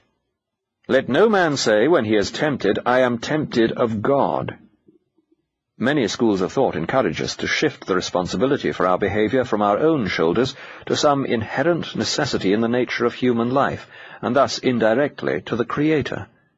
Popular forms of this view are the evolutionary doctrine that what we call badness is an unavoidable legacy from our animal ancestors, or the idealistic doctrine that it is merely a result of our being finite. Now Christianity, if I have understood the Pauline epistles, does admit that perfect obedience to the moral law, which we find written in our hearts and perceive to be necessary even on the biological level, is not in fact possible to men.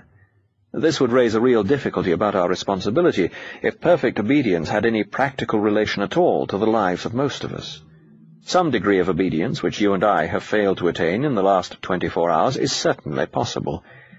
The ultimate problem must not be used as one more means of evasion. Most of us are less urgently concerned with the power line question than with William Law's simple statement, "If you will here stop and ask yourselves why you are not as pious as the primitive Christians were, your own heart will tell you that it is neither through ignorance nor inability, but purely because you never thoroughly intended it." This chapter would have been misunderstood if anyone describes it as a reinstatement of the doctrine of total depravity.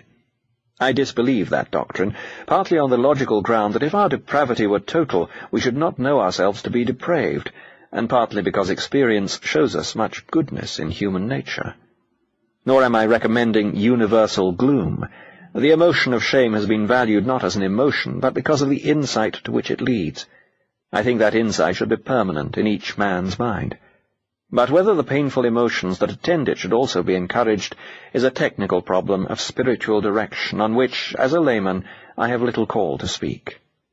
My own idea, for what it is worth, is that all sadness which is not either arising from the repentance of a concrete sin and hastening towards concrete amendment or restitution, or else arising from pity and hastening to active assistance, is simply bad. And I think we all sin by needlessly disobeying the apostolic injunction to rejoice as much as by anything else. Humility, after the first shock, is a cheerful virtue. It is the high-minded unbeliever desperately trying in the teeth of repeated disillusions to retain his faith in human nature who is really sad. I have been aiming at an intellectual, not an emotional effect. I have been trying to make the reader believe that we actually are, at present, creatures whose character must be, in some respects, a horror to God, as it is, when we really see it, a horror to ourselves. This I believe to be a fact, and I notice that the holier a man is, the more fully he is aware of that fact. Perhaps you have imagined that this humility in the saints is a pious illusion at which God smiles. That is a most dangerous error. It is theoretically dangerous because it makes you identify a virtue, i.e. a perfection, with an illusion, i.e. an imperfection, which must be nonsense. It is practically dangerous because it encourages a man to mistake his first insights into his own corruption for the first beginnings of a halo round his own silly head. No, depend upon it, when the saints say that they, even they, are vile, they are recording truth with scientific accuracy. How did this state of affairs come about? In the next chapter, I shall give as much as I can understand of the Christian answer to that question.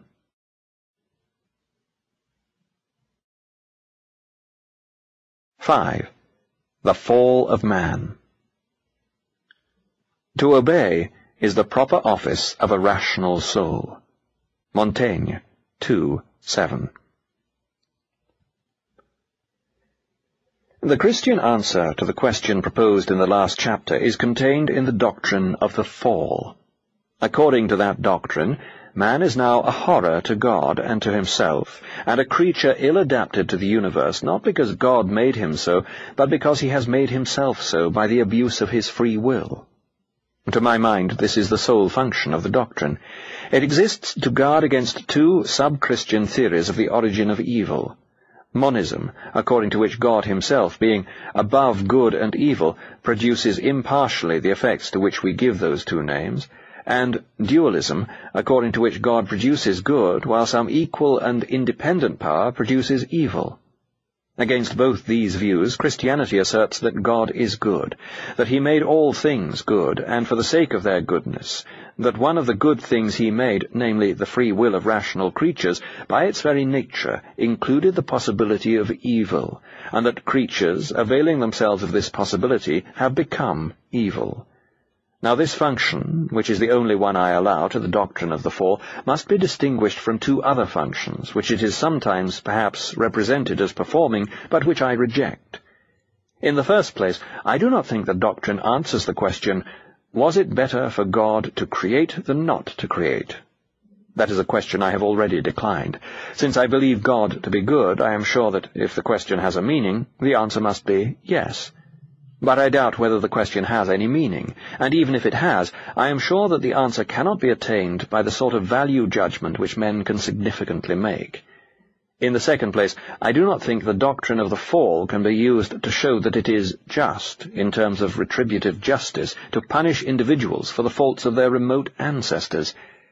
Some forms of doctrine seem to involve this, but I question whether any of them, as understood by its exponents, really meant it. The fathers may sometimes say that we are punished for Adam's sin, but they much more often say that we sinned in Adam. It may be impossible to find out what they meant by this, or we may decide that what they meant was erroneous. But I do not think we can dismiss their way of talking as a mere idiom. Wisely, or foolishly, they believed that we were really, and not simply by legal fiction, involved in Adam's action. The attempt to formulate this belief by saying that we were in Adam in a physical sense, Adam being the first vehicle of the immortal germ plasm, may be unacceptable. But it is, of course, a further question whether the belief itself is merely a confusion or a real insight into spiritual realities beyond our normal grasp. At the moment, however, this question does not arise, for, as I have said, I have no intention of arguing that the descent to modern man of inabilities contracted by his remote ancestors is a specimen of retributive justice. For me it is rather a specimen of those things necessarily involved in the creation of a stable world which we considered in Chapter 2. It would no doubt have been possible for God to remove by miracle the results of the first sin ever committed by a human being, but this would not have been much good unless he was prepared to remove the results of the second sin, and of the third, and so on forever. If the miracles ceased, then sooner or later we might have reached our present lamentable situation. If they did not, then a world thus continually underpropped and corrected by divine interference would have been a world in which nothing important ever depended on human choice, and in which choice itself would soon cease, from the certainty that one of the apparent alternatives before you would lead to no results, and was therefore not really an alternative. As we saw, the chess player's freedom to play chess depends on the rigidity of the squares and the moves. Having isolated what I conceive to be the true import of the doctrine that man is fallen, let us now consider the doctrine in itself. The story in Genesis is a story, full of the deepest suggestion, about a magic apple of knowledge. But in the developed doctrine, the inherent magic of the apple has quite dropped out of sight, and the story is simply one of disobedience. I have the deepest respect even for pagan myths, still more for myths in Holy Scripture. I therefore do not doubt that the version which emphasizes the magic apple and brings together the trees of life and knowledge contains a deeper and subtler truth than the version which makes the apple simply and solely a pledge of obedience. But I assume that the Holy Spirit would not have allowed the latter to grow up in the Church and win the assent of great doctors unless it also was true and useful as far as it went. It is this version which I am going to discuss, because though I suspect the primitive version to be far more profound, I know that I, at any rate, cannot penetrate its profundities. I am to give my readers not the best, absolutely, but the best I have. In the developed doctrine, then, it is claimed that man, as God made him, was completely good and completely happy, but that he disobeyed God and became what we now see. Many people think that this proposition has been proved false by modern science. We now know, it is said, that so far from having fallen out of a primeval state of virtue and happiness, men have slowly risen from brutality and savagery. There seems to me to be a complete confusion here.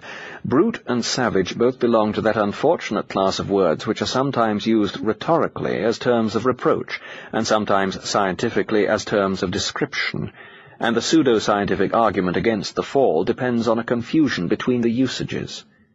If by saying that man rose from brutality you mean simply that man is physically descended from animals, I have no objection. But it does not follow that the further back you go, the more brutal, in the sense of wicked or wretched, you will find man to be. No animal has moral virtue, but it is not true that all animal behavior is of the kind one should call wicked if it were practiced by men. On the contrary, not all animals treat other creatures of their own species as badly as men treat men. Not all are as gluttonous or lecherous as we, and no animal is ambitious. Similarly, if you say that the first men were savages, meaning by this that their artifacts were few and clumsy, like those of modern savages, you may well be right. But if you mean that they were savage in the sense of being lewd, ferocious, cruel, and treacherous, you would be going beyond your evidence, and that for two reasons. In the first place, modern anthropologists and missionaries are less inclined than their fathers to endorse your unfavourable picture even of the modern savage. In the second place, you cannot argue from the artifacts of the earliest men that they were in all respects like the contemporary people who make similar artifacts. We must be on our guard here against an illusion which the study of prehistoric man seems naturally to beget. Prehistoric man, because he is prehistoric, is known to us only by the material things he made, or rather by a chance selection from among the more durable things he made. It is not the fault of archaeologists that they have no better evidence. But this penury constitutes a continual temptation to infer more than we have any right to infer, to assume that the community which made the superior artifacts was superior in all respects. Everyone can see that the assumption is false. It would lead to the conclusion that the leisured classes of our own time were in all respects superior to those of the Victorian age. Clearly, the prehistoric men who made the worst pottery might have made the best poetry, and we should never know it. And the assumption becomes even more absurd when we are comparing prehistoric men with modern savages. The equal crudity of artifacts here tells you nothing about the intelligence or virtue of the makers. What is learned by trial and error must begin by being crude, whatever the character of the beginner. The very same pot, which would prove its maker a genius if it were the first pot ever made in the world, would prove its maker a dunce if it came after millenniums of pot-making. The whole modern estimate of primitive man is based upon that idolatry of artifacts, which is a great corporate sin of our own civilization. We forget that our prehistoric ancestors made all the useful discoveries, except that of chloroform, which have ever been made. To them we owe language, the family, clothing, the use of fire, the domestication of animals, the wheel, the ship, poetry, and agriculture. Science, then, has nothing to say for or against the doctrine of the fall. A more philosophical difficulty has been raised by the modern theologian to whom all students of the subject are most indebted. This writer points out that the idea of sin presupposes a law to sin against, and since it would take centuries for the herd instinct to crystallize into custom, and for custom to harden into law, the first man, if there ever was a being who could be so described, could not commit the first sin. This argument assumes that virtue and the herd instinct commonly coincide, and that the first sin was essentially a social sin. But the traditional doctrine points to a sin against God, an act of disobedience, not a sin against a neighbor. And certainly, if we are to hold the doctrine of the fall in any real sense, we must look for the great sin on a deeper and more timeless level than that of social morality. This sin has been described by St. Augustine as the result of pride, of the movement whereby a creature, that is, an essentially dependent being whose principle of existence lies not in itself but in another, tries to set up on its own to exist for itself. Such a sin requires no complex social conditions, no extended experience, no great intellectual development. From the moment a creature becomes aware of God as God, and of itself as self, the terrible alternative of choosing God or self for the centre is opened to it. This sin is committed daily by young children and ignorant peasants, as well as by sophisticated persons, by solitaries no less than by those who live in society. It is the fall in every individual life, and in each day of each individual life, the basic sin behind all particular sins. At this very moment, you and I are either committing it, or about to commit it, or repenting it. We try, when we wake, to lay the new day at God's feet. Before we have finished shaving, it becomes our day, and God's share in it is felt as a tribute which we must pay out of our own pocket, a deduction from the time which ought, we feel, to be our own. A man starts a new job with a sense of vocation, and perhaps, for the first week, still keeps the discharge of the vocation as his end, taking the pleasures and pains from God's hand as they come, as accidents. But in the second week he is beginning to know the ropes. By the third, he has quarried out of the total job his own plan for himself within that job, and when he can pursue this, he feels that he is getting no more than his rights, and when he cannot, that he is being interfered with. A lover, in obedience to a quite uncalculating impulse, which may be full of good will as well as of desire, and need not be forgetful of God, embraces his beloved, and then, quite innocently, experiences a thrill of sexual pleasure.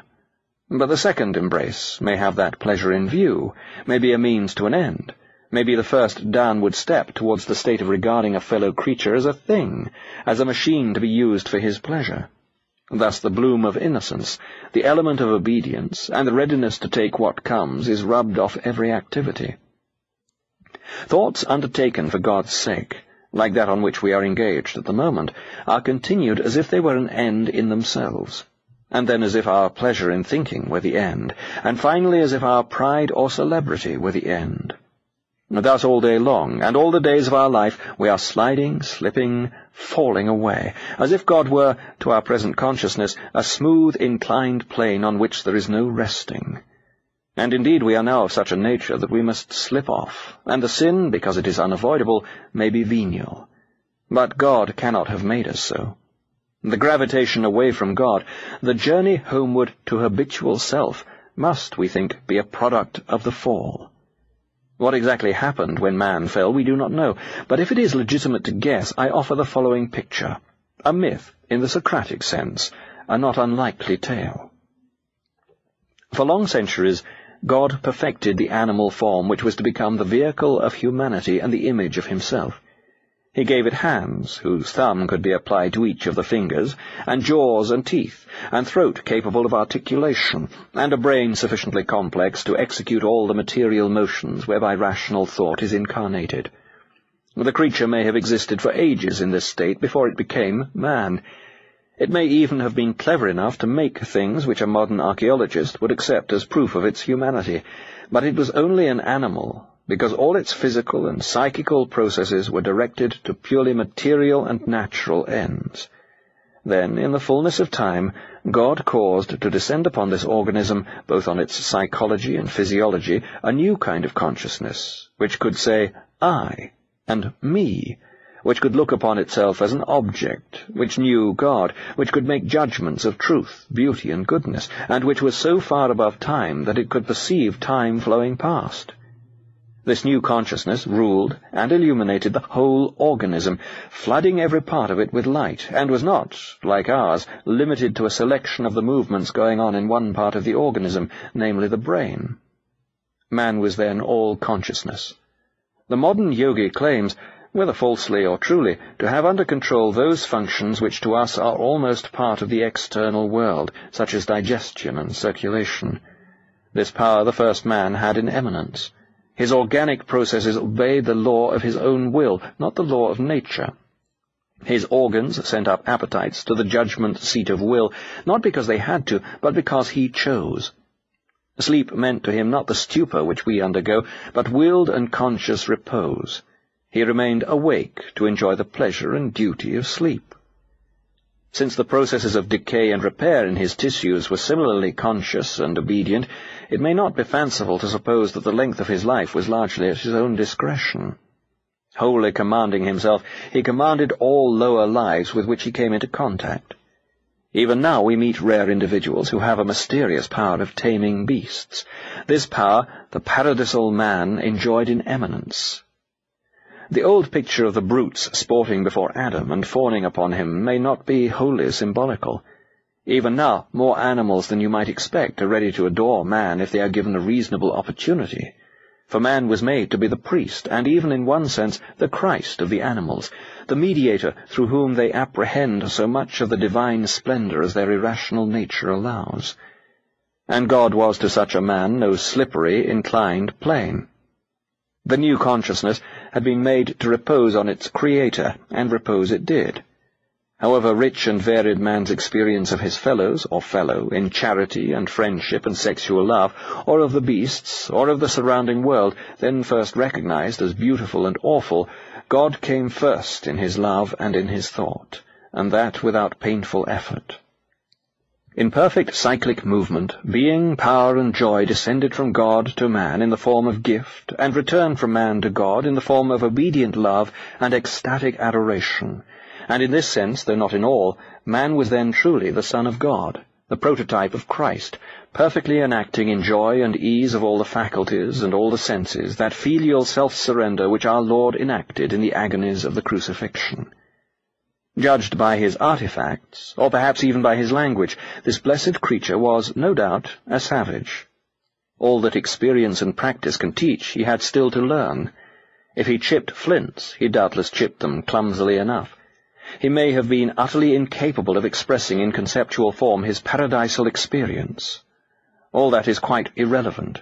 From our own childhood, we remember that before our elders thought us capable of understanding anything, we already had spiritual experience, as pure and as momentous as any we have undergone since, though not, of course, as rich in factual context.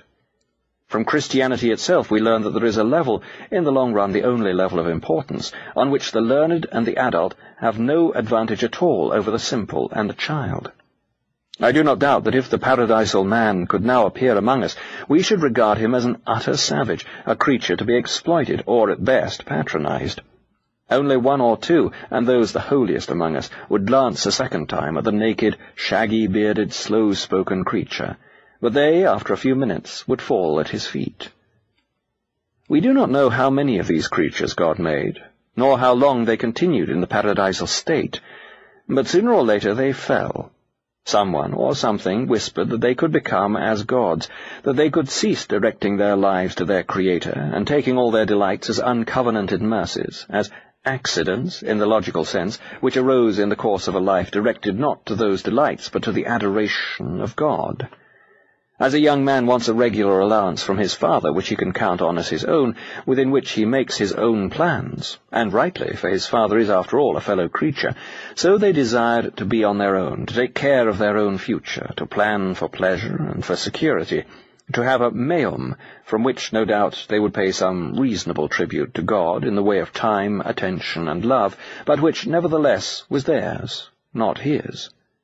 They wanted, as we say, to call their souls their own. But that means to live a lie, for our souls are not, in fact, our own. They wanted some corner in the universe of which they could say to God, "This is our business, not yours." But there is no such corner. They wanted to be nouns, but they were, and eternally must be, mere adjectives. We have no idea in what particular act or series of acts the self-contradictory, impossible wish found expression. For all I can see, it might have concerned the literal eating of a fruit, but the question is of no consequence. This act of self-will on the part of the creature, which constitutes an utter falseness to its true creaturely position, is the only sin that can be conceived as the fall. For the difficulty about the first sin is that it must be very heinous, or its consequences would not be so terrible. And yet it must be something which a being free from the temptations of fallen man could conceivably have committed. The turning from God to self fulfills both conditions. It is a sin possible even to paradisal man, because the mere existence of a self, the mere fact that we call it me, includes from the first the danger of self-idolatry. Since I am I must make an act of self-surrender, however small or however easy, in living to God rather than to myself. This is, if you like, the weak spot in the very nature of creation, the risk which God apparently thinks worth taking. But the sin was very heinous, because the self which paradisal man had to surrender contained no natural recalcitrancy to being surrendered. His data, so to speak, were a psychophysical organism wholly subject to the will, and a will wholly disposed, though not compelled, to turn to God. The self-surrender which he practiced before the fall meant no struggle, but only the delicious overcoming of an infinitesimal self-adherence which delighted to be overcome, of which we see a dim analogy in the rapturous mutual self-surrenders of lovers even now. He had, therefore, no temptation, in our sense, to choose the self, no passion or inclination obstinately inclining that way, nothing but the bare fact that the self was himself. Up to that moment the human spirit had been in full control of the human organism. It doubtless expected that it would retain this control when it had ceased to obey God. But its authority over the organism was a delegated authority, which it lost when it ceased to be God's delegate. Having cut itself off, as far as it could, from the source of its being, it had cut itself off from the source of power. For when we say of created things that A rules B, this must mean that God rules B through A. I doubt whether it would have been intrinsically possible for God to continue to rule the organism through the human spirit when the human spirit was in revolt against him. At any rate, he did not. He began to rule the organism in a more external way, not by the laws of spirit, but by those of nature. Thus the organs, no longer governed by man's will, fell under the control of ordinary biochemical laws, and suffered whatever the interworkings of those laws might bring about in the way of pain, senility, and death. And desires began to come up into the mind of man, not as his reason chose, but just as the biochemical and environmental facts happened to cause them, and the mind itself fell under the psychological laws of association and the like, which God had made to rule the psychology of the higher anthropoids.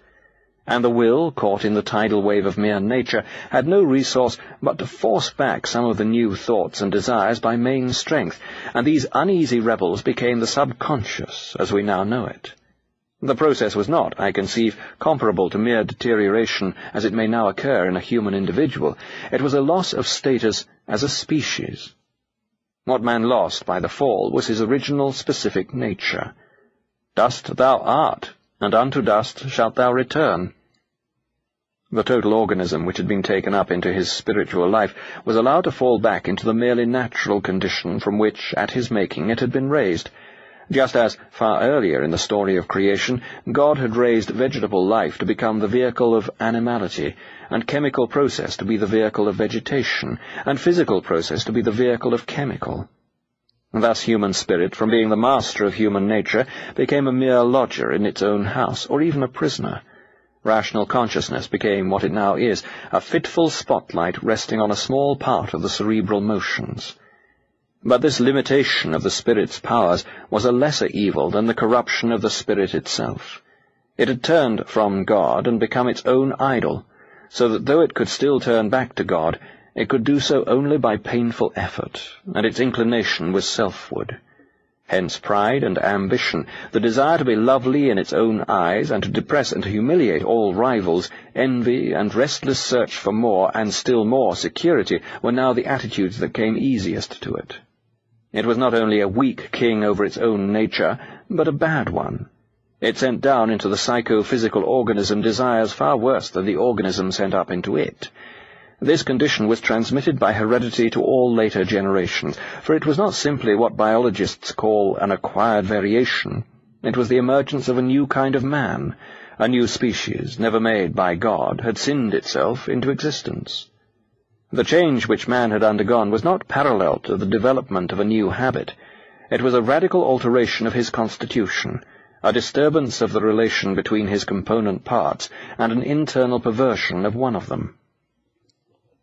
God might have arrested this process by miracle, but this, to speak in somewhat irreverent metaphor, would have been to decline the problem which God had set himself when he created the world, the problem of expressing his goodness through the total drama of a world containing free agents, in spite of and by means of their rebellion against him.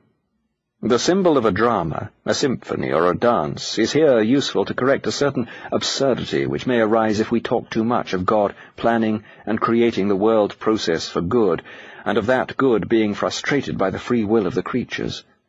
This may raise the ridiculous idea that the fall took God by surprise and upset his plan, or else, more ridiculously still, that God planned the whole thing for conditions which, he well knew, were never going to be realized. In fact, of course, God saw the crucifixion in the act of creating the first nebula. The world is a dance in which good, descending from God, is disturbed by evil arising from the creatures, and the resulting conflict is resolved by God's own assumption of the suffering nature which evil produces. The doctrine of the free fall asserts that the evil which thus makes the fuel, or raw material, for the second and more complex kind of good is not God's contribution, but man's. This does not mean that if man had remained innocent, God could not then have contrived an equally splendid symphonic whole, supposing that we insist on asking such questions. But it must always be remembered that when we talk of what might have happened, of contingencies outside the whole actuality, we do not really know what we are talking about. There are no times or places outside the existing universe in which all this could happen, or could have happened, I think the most significant way of stating the real freedom of man is to say that if there are other rational species than man existing in some other part of the actual universe, then it is not necessary to suppose that they also have fallen. Our present condition, then, is explained by the fact that we are members of a spoiled species. I do not mean that our sufferings are a punishment for being what we cannot now help being, nor that we are morally responsible for the rebellion of a remote ancestor. If, nonetheless, I call our present condition one of original sin, and not merely one of original misfortune, that is because our actual religious experience does not allow us to regard it in any other way. Theoretically, I suppose, we might say, yes, we behave like vermin, but then that is because we are vermin, and that, at any rate, is not our fault. But the fact that we are vermin, so far from being felt as an excuse, is a greater shame and grief to us than any of the particular acts which it leads us to commit. The situation is not nearly so hard to understand as some people make out. It arises among human beings whenever a very badly brought-up boy is introduced into a decent family. They rightly remind themselves that it is not his own fault that he is a bully, a coward, a tale-bearer, and a liar. But nonetheless, however it came there, his present character is detestable. They not only hate it, but ought to hate it. They cannot love him for what he is, they can only try to turn him into what he is not. In the meantime, though the boy is most unfortunate in having been so brought up, you cannot quite call his character a misfortune if he were one thing and his character another. It is he himself, who bullies and sneaks and likes doing it, and if he begins to mend, he will inevitably feel shame and guilt at what he is just beginning to cease to be.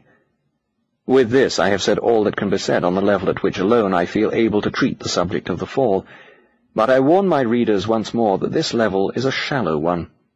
We have said nothing about the trees of life and of knowledge, which doubtless conceal some great mystery, and we have said nothing about the Pauline statement that, as in Adam all die, so in Christ shall all be made alive. It is this passage which lies behind the patristic doctrine of our physical presence in Adam's loins, and Anselm's doctrine of our inclusion, by legal fiction, in the suffering Christ. These theories may have done good in their day, but they do no good to me, and I am not going to invent others. We have recently been told by the scientists that we have no right to expect that the real universe should be picturable, and that if we make mental pictures to illustrate quantum physics, we are moving further away from reality, not nearer to it. We have clearly even less right to demand that the highest spiritual realities should be picturable, or even explicable in terms of our abstract thought. I observe that the difficulty of the Pauline formula turns on the word in, and that this word again and again in the New Testament is used in senses we cannot fully understand. That we can die in Adam and live in Christ seems to me to imply that man, as he really is, differs a good deal from man as our categories of thought and our three-dimensional imaginations represent him. That the separateness, modified only by causal relations, which we discern between individuals, is balanced in absolute reality by some kind of inter-inanimation of which we have no conception at all. It may be that the acts and sufferings of great archetypal individuals such as Adam and Christ are ours not by legal fiction, metaphor, or causality, but in some much deeper fashion. There is no question, of course, of individuals melting down into a kind of spiritual continuum, such as pantheistic systems believe in. That is excluded by the whole tenor of our faith. But there may be a tension between individuality and some other principle. We believe that the Holy Spirit can be really present and operative in the human spirit, but we do not, like pantheists, take this to mean that we are parts or modifications or appearances of God. We may have to suppose in the long run that something of the same kind is true, in its appropriate degree, even of created spirits, that each, though distinct, is really present in all, or in some others, just as we may have to admit action at a distance into our own conception of matter. Everyone will have noticed how the Old Testament seems at times to ignore our conception of the individual. When God promises Jacob that he will go down with him into Egypt, and will also surely bring him up again, this is fulfilled either by the burial of Jacob's body in Palestine or by the exodus of Jacob's descendants from Egypt. It is quite right to connect this notion with the social structure of early communities in which the individual is constantly overlooked in favor of the tribe or family. But we ought to express this connection by two propositions of equal importance. Firstly, that their social experience blinded the ancients to some truths which we perceive, and secondly, that it made them sensible of some truths to which we are blind. Legal fiction, adoption, and transference or imputation of merit and guilt could never have played the part they did play in theology if they had always been felt to be so artificial as we now feel them to be. I have thought it right to allow this one glance at what is for me an impenetrable curtain, but as I have said, it makes no part of my present argument. Clearly it would be futile to attempt to solve the problem of pain by producing another problem. The thesis of this chapter is simply that man, as a species, spoiled himself, and that good, to us in our present state, must therefore mean primarily remedial or corrective good. What part pain actually plays in such remedy or correction is now to be considered.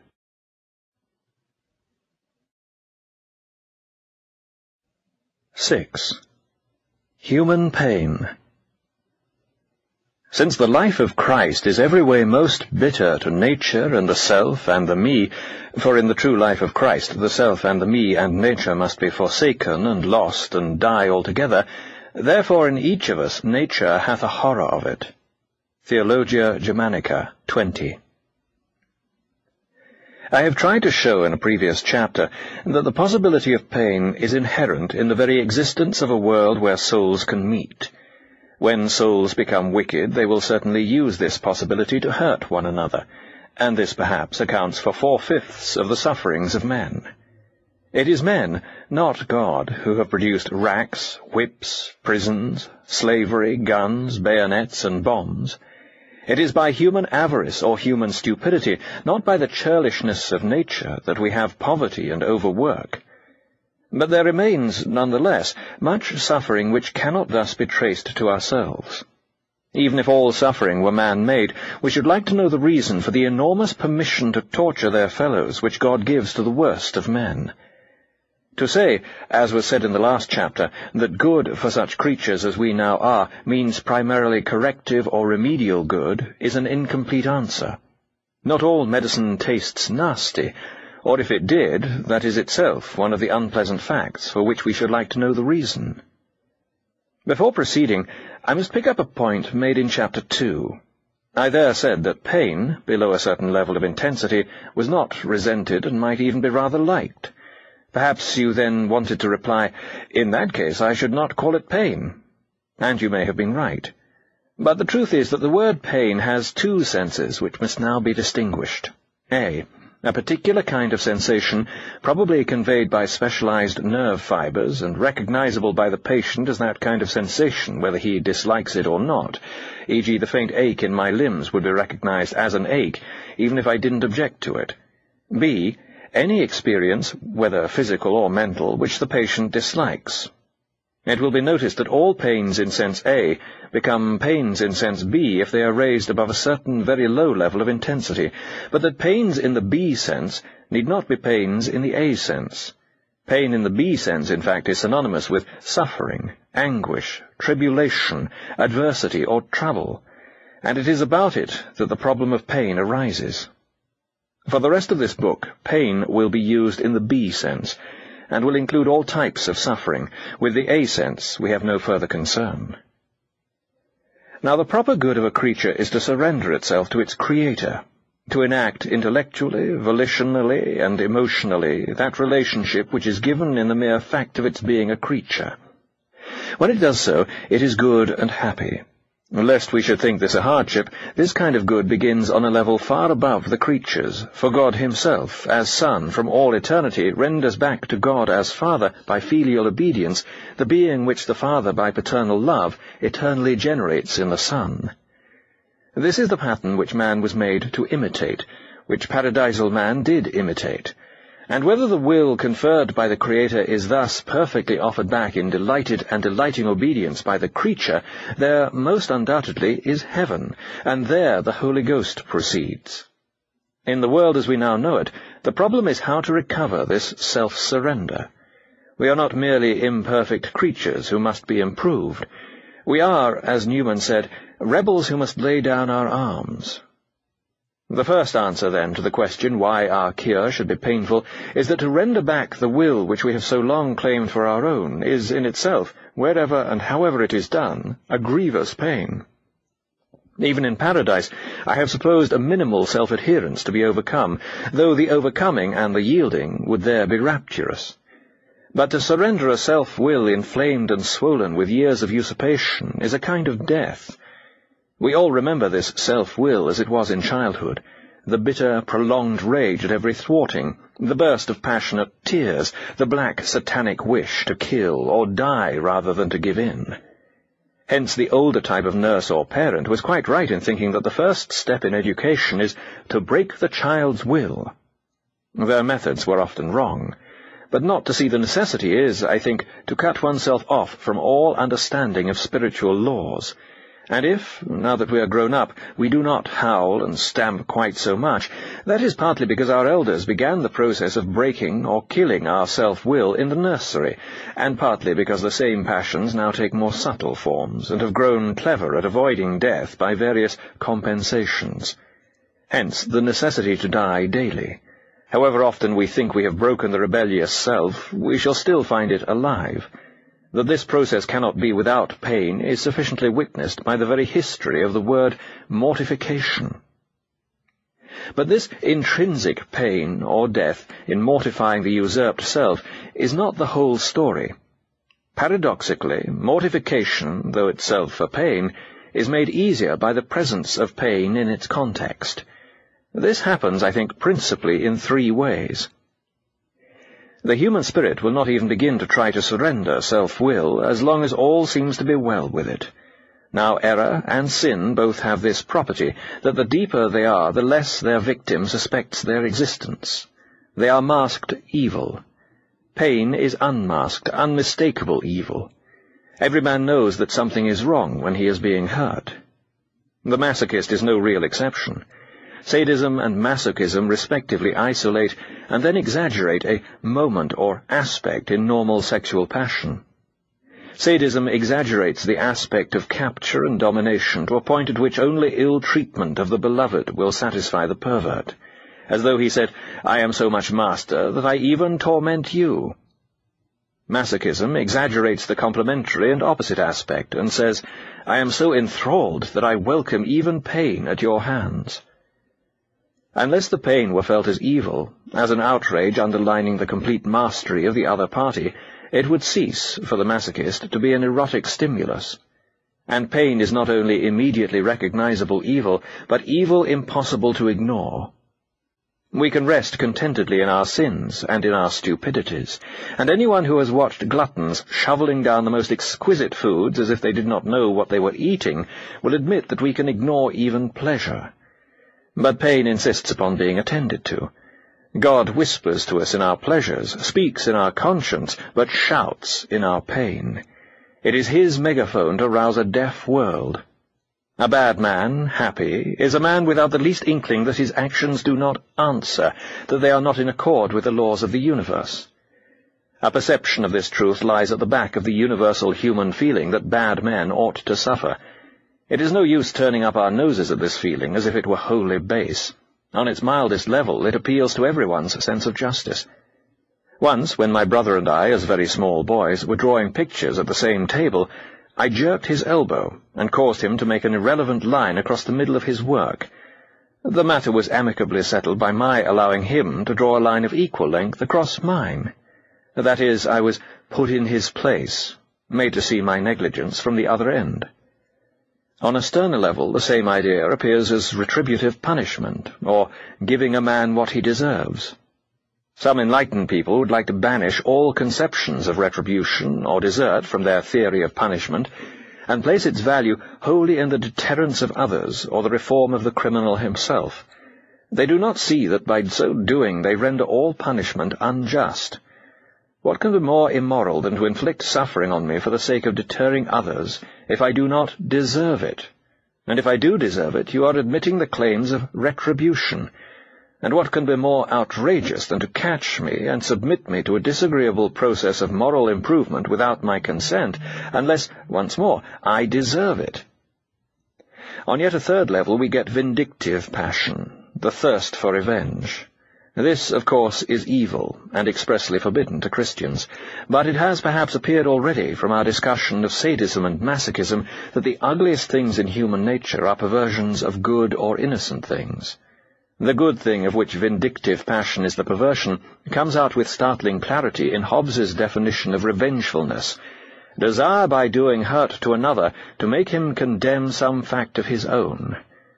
Revenge loses sight of the end in the means, but its end is not wholly bad. It wants the evil of the bad man to be to him what it is to everyone else. This is proved by the fact that the avenger wants the guilty party not merely to suffer, but to suffer at his hands, and to know it, and to know why. Hence the impulse to taunt the guilty man with his crime at the moment of taking vengeance. Hence, too, such natural expressions as, "I wonder how he'd like it if the same thing were done to him," or "I'll teach him." For the same reason, when we are going to abuse a man in words, we say we are going to let him know what we think of him. When our ancestors referred to pains and sorrows as God's vengeance upon sin, they were not necessarily attributing evil passions to God. They may have been recognizing the good element in the idea of retribution. Until the evil man finds evil unmistakably present in his existence, in the form of pain, he is enclosed in illusion. Once pain has roused him, he knows that he is in some way or other up against the real universe. He either rebels, with the possibility of a clearer issue and deeper repentance at some later stage, or else makes some attempt at an adjustment, which, if pursued, will lead him to religion. It is true that neither effect is so certain now as it was in ages when the existence of God, or even of gods, was more widely known. But even in our own days we see it operating. Even atheists rebel and express, like Hardy and Houseman, their rage against God, although, or because, he does not, in their view, exist. And other atheists, like Mr. Huxley, are driven by suffering to raise the whole problem of existence, and to find some way of coming to terms with it which, if not Christian, is almost infinitely superior to fatuous contentment with a profane life. No doubt pain, as God's megaphone, is a terrible instrument. It may lead to final and unrepented rebellion. But it gives the only opportunity the bad man can have for amendment. It removes the veil. It plants the flag of truth within the fortress of a rebel soul. If the first and lowest operation of pain shatters the illusion that all is well, the second shatters the illusion that what we have, whether good or bad in itself, is our own and enough for us. Everyone has noticed how hard it is to turn our thoughts to God when everything is going well with us. We have all we want is a terrible saying when all does not include God. We find God an interruption. As St. Augustine says somewhere, God wants to give us something, but cannot because our hands are full. There's nowhere for him to put it. Or as a friend of mine said, we regard God as an airman regards his parachute. It's there for emergencies, but he hopes he'll never have to use it. Now God, who has made us, knows what we are and that our happiness lies in him. Yet we will not seek it in him as long as he leaves us any other resort where it can even plausibly be looked for. While what we call our own life remains agreeable, we will not surrender it to him. What then can God do in our interests but make our own life less agreeable to us, and take away the plausible source of false happiness? It is just here, where God's providence seems at first to be most cruel, that the divine humility, the stooping down of the highest, most deserves praise. We are perplexed to see misfortune falling upon decent, inoffensive, worthy people, on capable, hard-working mothers of families, or diligent, thrifty little tradespeople, on those who have worked so hard and so honestly for their modest stock of happiness, and now seem to be entering on the enjoyment of it with the fullest right. How can I say with sufficient tenderness what here needs to be said? It does not matter that I know I must become, in the eyes of every hostile reader, as it were, personally responsible for all the sufferings I try to explain, just as, to this day, everyone talks as if St. Augustine wanted unbaptized infants to go to hell. But it matters enormously if I alienate anyone from the truth. Let me implore the reader to try to believe, if only for the moment, that God, who made these deserving people, may really be right when he thinks that their modest prosperity and the happiness of their children are not enough to make them blessed.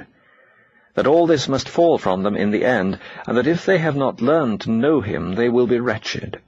And therefore he troubles them, warning them in advance of an insufficiency that one day they will have to discover.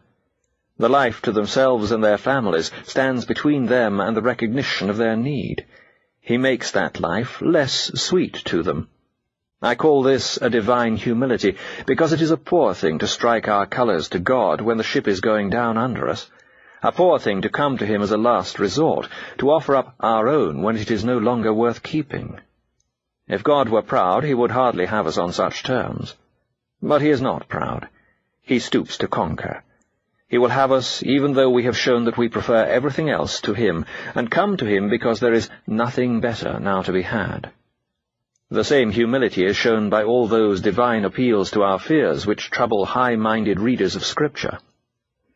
It is hardly complimentary to God that we should choose him as an alternative to hell, yet even this he accepts. The creature's illusion of self-sufficiency must, for the creature's sake, be shattered, and by trouble or fear of trouble on earth, by crude fear of the eternal flames, God shatters it, unmindful of his glory's diminution. Those who would like the God of Scripture to be more purely ethical do not know what they ask. If God were a Kantian who would not have us till we came to him from the purest and best motives, who could be saved? And this illusion of self-sufficiency may be at its strongest in some very honest, kindly and temperate people, and on such people, therefore, misfortune must fall. The dangers of apparent self-sufficiency explain why our Lord regards the vices of the feckless and dissipated so much more leniently than the vices that lead to worldly success. Prostitutes are in no danger of finding their present life so satisfactory that they cannot turn to God. The proud, the avaricious, the self-righteous are in that danger. The third operation of suffering is a little harder to grasp. Everyone will admit that choice is essentially conscious. To choose involves knowing that you choose. Now, paradisal man always chose to follow God's will.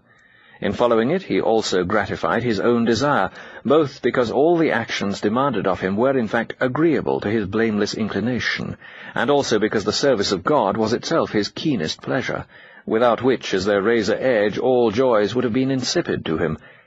The question, am I doing this for God's sake, or only because I happen to like it, did not then arise, since doing things for God's sake was what he chiefly happened to like.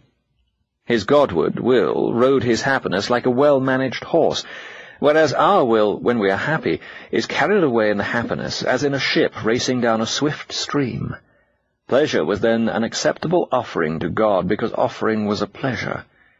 But we inherit a whole system of desires which do not necessarily contradict God's will, but which, after centuries of usurped autonomy, steadfastly ignore it.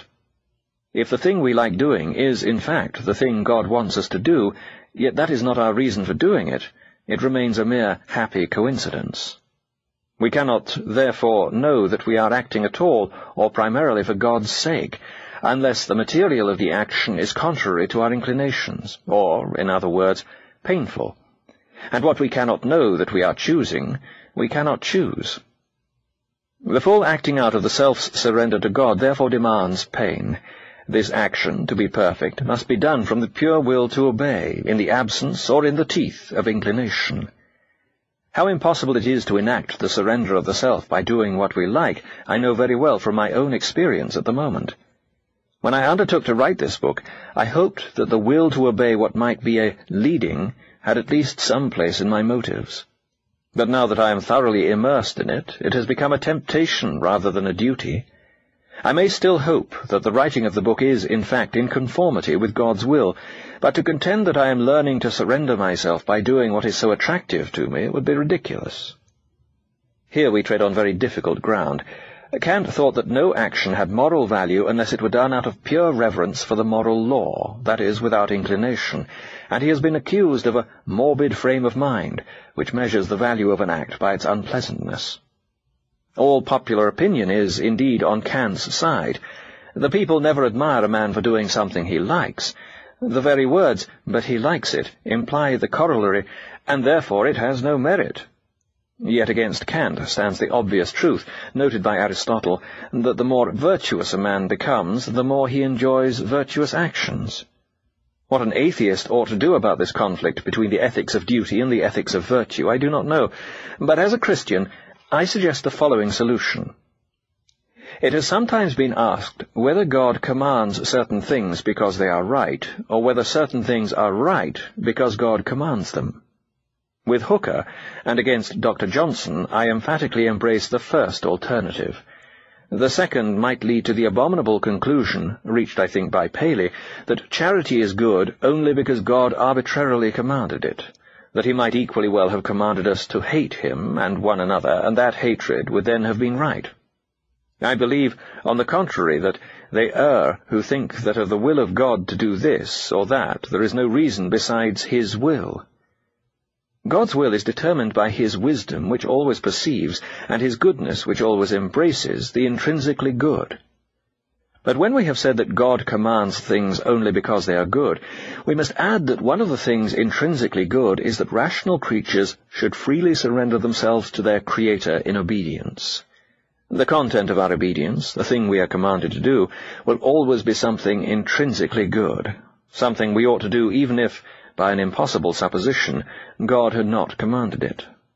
But in addition to the content, the mere obeying is also intrinsically good, for in obeying, a rational creature consciously enacts its creaturely role, reverses the act by which we fell, treads Adam's dance backward, and returns. We therefore agree with Aristotle that what is intrinsically right may well be agreeable, and that the better a man is, the more he will like it. But we agree with Kant so far as to say that there is one right act, that of self-surrender, which cannot be willed to the height by fallen creatures unless it is unpleasant. And we must add that this one right act includes all other righteousness, and that the supreme cancelling of Adam's fall, the movement full speed astern, by which we retrace our long journey from paradise, the untying of the old hard knot, must be when the creature, with no desire to aid it, stripped naked to the bare willing of obedience, embraces what is contrary to its nature, and does that for which only one motive is possible. Such an act may be described as a test of the creature's return to God. Hence our fathers said that troubles were sent to try us. A familiar example is Abraham's trial when he was ordered to sacrifice Isaac. With the historicity or the morality of that story, I am not now concerned, but with the obvious question, if God is omniscient, he must have known what Abraham would do without any experiment. Why then this needless torture? But as St. Augustine points out, whatever God knew, Abraham at any rate did not know that his obedience could endure such a command until the event taught him, and the obedience which he did not know that he would choose, he cannot be said to have chosen. The reality of Abraham's obedience was the act itself, and what God knew in knowing that Abraham would obey was Abraham's actual obedience on that mountain-top at that moment. To say that God need not have tried the experiment is to say that because God knows, the thing known by God need not exist. If pain sometimes shatters the creature's false self-sufficiency, yet in supreme trial or sacrifice it teaches him the self-sufficiency which really ought to be his, the strength which, if heaven gave it, may be called his own. For then, in the absence of all merely natural motives and supports, he acts in that strength, and that alone, which God confers upon him through his subjected will. Human will becomes truly creative and truly our own when it is wholly God's, and this is one of the many senses in which he that loses his soul shall find it. In all other acts our will is fed through nature, that is, through created things other than the self, through the desires which our physical organism and our heredity supply to us. When we act from ourselves alone, that is, from God in ourselves, we are collaborators in, or live instruments of, creation, and that is why such an act undoes, with backward mutters of deserving power, the uncreative spell which Adam laid upon his species. Hence, as suicide is the typical expression of the Stoic spirit, and battle of the warrior spirit, martyrdom always remains the supreme enacting and perfection of Christianity. This great action has been initiated for us, done on our behalf, exemplified for our imitation, and inconceivably communicated to all believers by Christ on Calvary. There the degree of accepted death reaches the utmost bounds of the imaginable, and perhaps goes beyond them. Not only all natural supports, but the presence of the very Father to whom the sacrifice is made deserts the victim, and surrender to God does not falter, though God forsakes it. The doctrine of death, which I describe, is not peculiar to Christianity. Nature herself has written it large across the world in the repeated drama of the buried seed and the re-arising corn. From nature, perhaps, the oldest agricultural communities learned it, and with animal or human sacrifices showed forth for centuries the truth that without shedding of blood is no remission. And though at first such conceptions may have concerned only the crops and offspring of the tribe, they came later, in the mysteries, to concern the spiritual death and resurrection of the individual. The Indian ascetic, mortifying his body on a bed of spikes, preaches the same lesson. The Greek philosopher tells us that the life of wisdom is a practice of death. The sensitive and noble heathen of modern times makes his imagined gods die into life. Mr. Huxley expounds non-attachment. We cannot escape the doctrine by ceasing to be Christians. It is an eternal gospel revealed to men wherever men have sought or endured the truth. It is the very nerve of redemption, which anatomizing wisdom at all times and in all places lays bare. The inescapable knowledge which the light that lighteneth every man presses down upon the minds of all who seriously question what the universe is about. The peculiarity of the Christian faith is not to teach this doctrine, but to render it, in various ways, more tolerable. Christianity teaches us that a terrible task has already in some sense been accomplished for us, that a master's hand is holding ours as we attempt to trace the difficult letters, and that our script need only be a copy, not an original. Again, where other systems expose our total nature to death, as in Buddhist renunciation, Christianity demands only that we set right a misdirection of our nature, and has no quarrel, like Plato, with the body as such, nor with the psychical elements in our make-up. And sacrifice in its supreme realization is not exacted of all. Confessors as well as martyrs are saved, and some old people whose state of grace we can hardly doubt seem to have got through their 70 years surprisingly easily. The sacrifice of Christ is repeated or re-echoed among his followers in very varying degrees, from the cruelest martyrdom down to a self-submission of intention whose outward signs have nothing to distinguish them from the ordinary fruits of temperance and sweet reasonableness. The causes of this distribution I do not know, but from our present point of view it ought to be clear that the real problem is not why some humble, pious, believing people suffer, but why some do not. Our Lord himself, it will be remembered, explained the salvation of those who are fortunate in this world only by referring to the unsearchable omnipotence of God. All arguments in justification of suffering provoke bitter resentment against the author. You would like to know how I behave when I am experiencing pain, not writing books about it. You need not guess, for I will tell you. I am a great coward. But what is that to the purpose? When I think of pain, of anxiety that gnaws like fire, and loneliness that spreads out like a desert, and a heart-breaking routine of monotonous misery, or again of dull aches that blacken our whole landscape, or sudden nauseating pains that knock a man's heart out at one blow, of pains that seem already intolerable and then are suddenly increased, of infuriating scorpion-stinging pains that startle into maniacal movement a man who seemed half dead with his previous tortures, it quite o'ercrows my spirit. If I knew any way of escape, I would crawl through sewers to find it. But what is the good of telling you about my feelings? You know them already. They are the same as yours. I am not arguing that pain is not painful. Pain hurts. That is what the word means.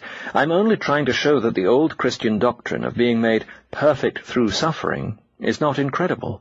To prove it palatable is beyond my design.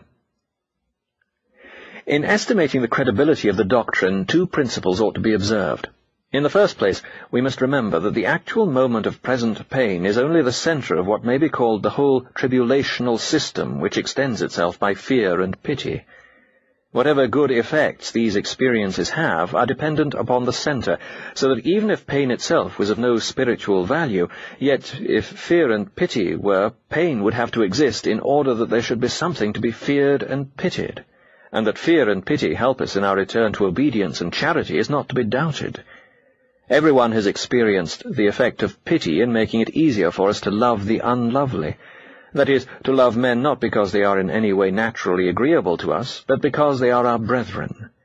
The beneficence of fear most of us have learned during the period of crises that led up to the present war. My own experience is something like this.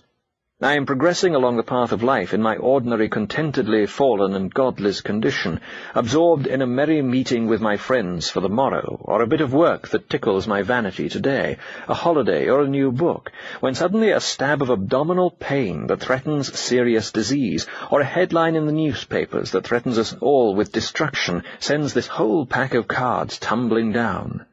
At first I am overwhelmed, and all my little happinesses look like broken toys. Then slowly and reluctantly, bit by bit, I try to bring myself into the frame of mind that I should be in at all times. I remind myself that all these toys were never intended to possess my heart, that my true good is in another world, and my only real treasure is Christ. And perhaps, by God's grace, I succeed, and for a day or two become a creature consciously dependent on God, and drawing its strength from the right sources. But the moment the threat is withdrawn, my whole nature leaps back to the toys. I am even anxious, God forgive me, to banish from my mind the only thing that supported me under the threat, because it is now associated with the misery of those few days. Thus the terrible necessity of tribulation is only too clear. God has had me for but 48 hours, and then only by dint of taking everything else away from me. Let him but sheathe that sword for a moment, and I behave like a puppy when the hated bath is over. I shake myself as dry as I can, and race off to reacquire my comfortable dirtiness, if not in the nearest manure heap, at least in the nearest flower bed. And that is why tribulations cannot cease until God either sees us remade, or sees that our remaking is now hopeless. In the second place, when we are considering pain itself, the centre of the whole tribulational system, we must be careful to attend to what we know and not to what we imagine. That is one of the reasons why the whole central part of this book is devoted to human pain, and animal pain is relegated to a special chapter. About human pain we know, about animal pain we only speculate. But even within the human race we must draw our evidence from instances that have come under our own observation. The tendency of this or that novelist or poet may represent suffering as wholly bad in its effects, as producing and justifying every kind of malice and brutality in the sufferer. And of course, pain, like pleasure, can be so received. All that is given to a creature with free will must be two-edged, not by the nature of the giver or of the gift, but by the nature of the recipient. And again, the evil results of pain can be multiplied if sufferers are persistently taught by the bystanders that such results are the proper and manly results for them to exhibit. Indignation at others' sufferings, though a generous passion, needs to be well managed, lest it steal away patience and humanity from those who suffer, and plant anger and cynicism in their stead. But I am not convinced that suffering, if spared such officious, vicarious indignation, has any natural tendency to produce such evils. I did not find the front-line trenches or the CCS more full than any other place of hatred, selfishness, rebellion, and dishonesty. I have seen great beauty of spirit in some who were great sufferers. I have seen men, for the most part, grow better, not worse, with advancing years, and I have seen the last illness produce treasures of fortitude and meekness from the most unpromising subjects. I see in loved and revered historical figures, such as Johnson and Cowper, traits which might scarcely have been tolerable if the men had been happier. If the world is indeed a vale of soul-making, it seems on the whole to be doing its work. Of poverty, the affliction which actually or potentially includes all other afflictions, I would not dare to speak as from myself, and those who reject Christianity will not be moved by Christ's statement that poverty is blessed. But here a rather remarkable fact comes to my aid. Those who would most scornfully repudiate Christianity as a mere opiate of the people have a contempt for the rich, that is, for all mankind, except the poor. They regard the poor as the only people worth preserving from liquidation, and place in them the only hope of the human race. But this is not compatible with the belief that the effects of poverty on those who suffer it are wholly evil. It even implies that they are good. The Marxist thus finds himself in real agreement with the Christian in those two beliefs which Christianity paradoxically demands, that poverty is blessed, and yet ought to be removed.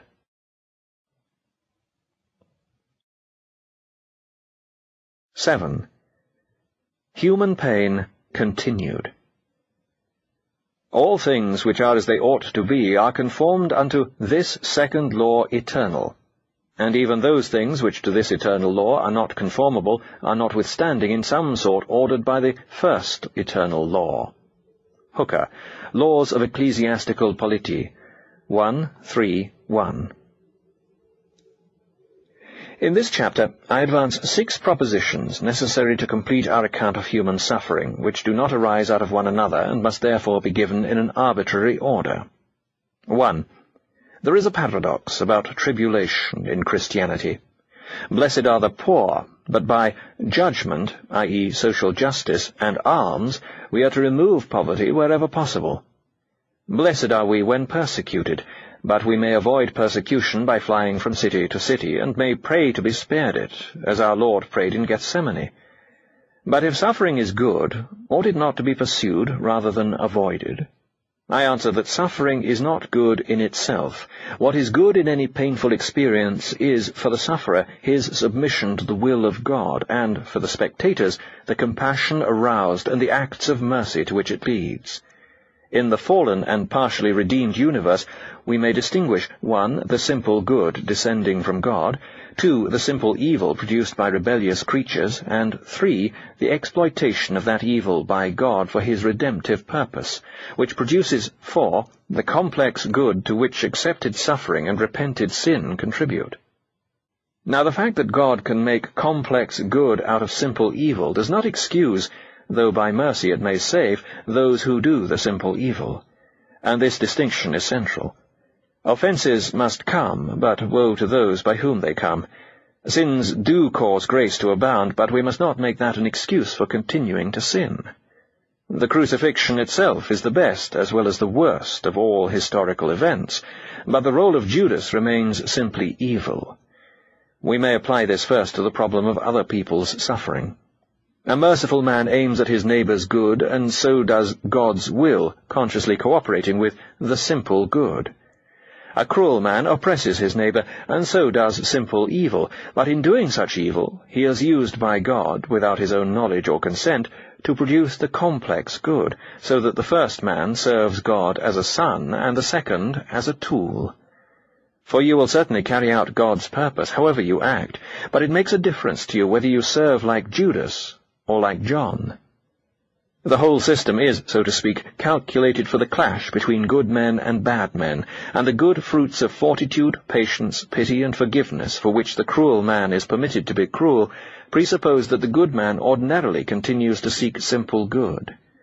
I say ordinarily, because a man is sometimes entitled to hurt, or even, in my opinion, to kill his fellow, but only where the necessity is urgent, and the good to be attained obvious, and usually, though not always, when he who inflicts the pain has a definite authority to do so.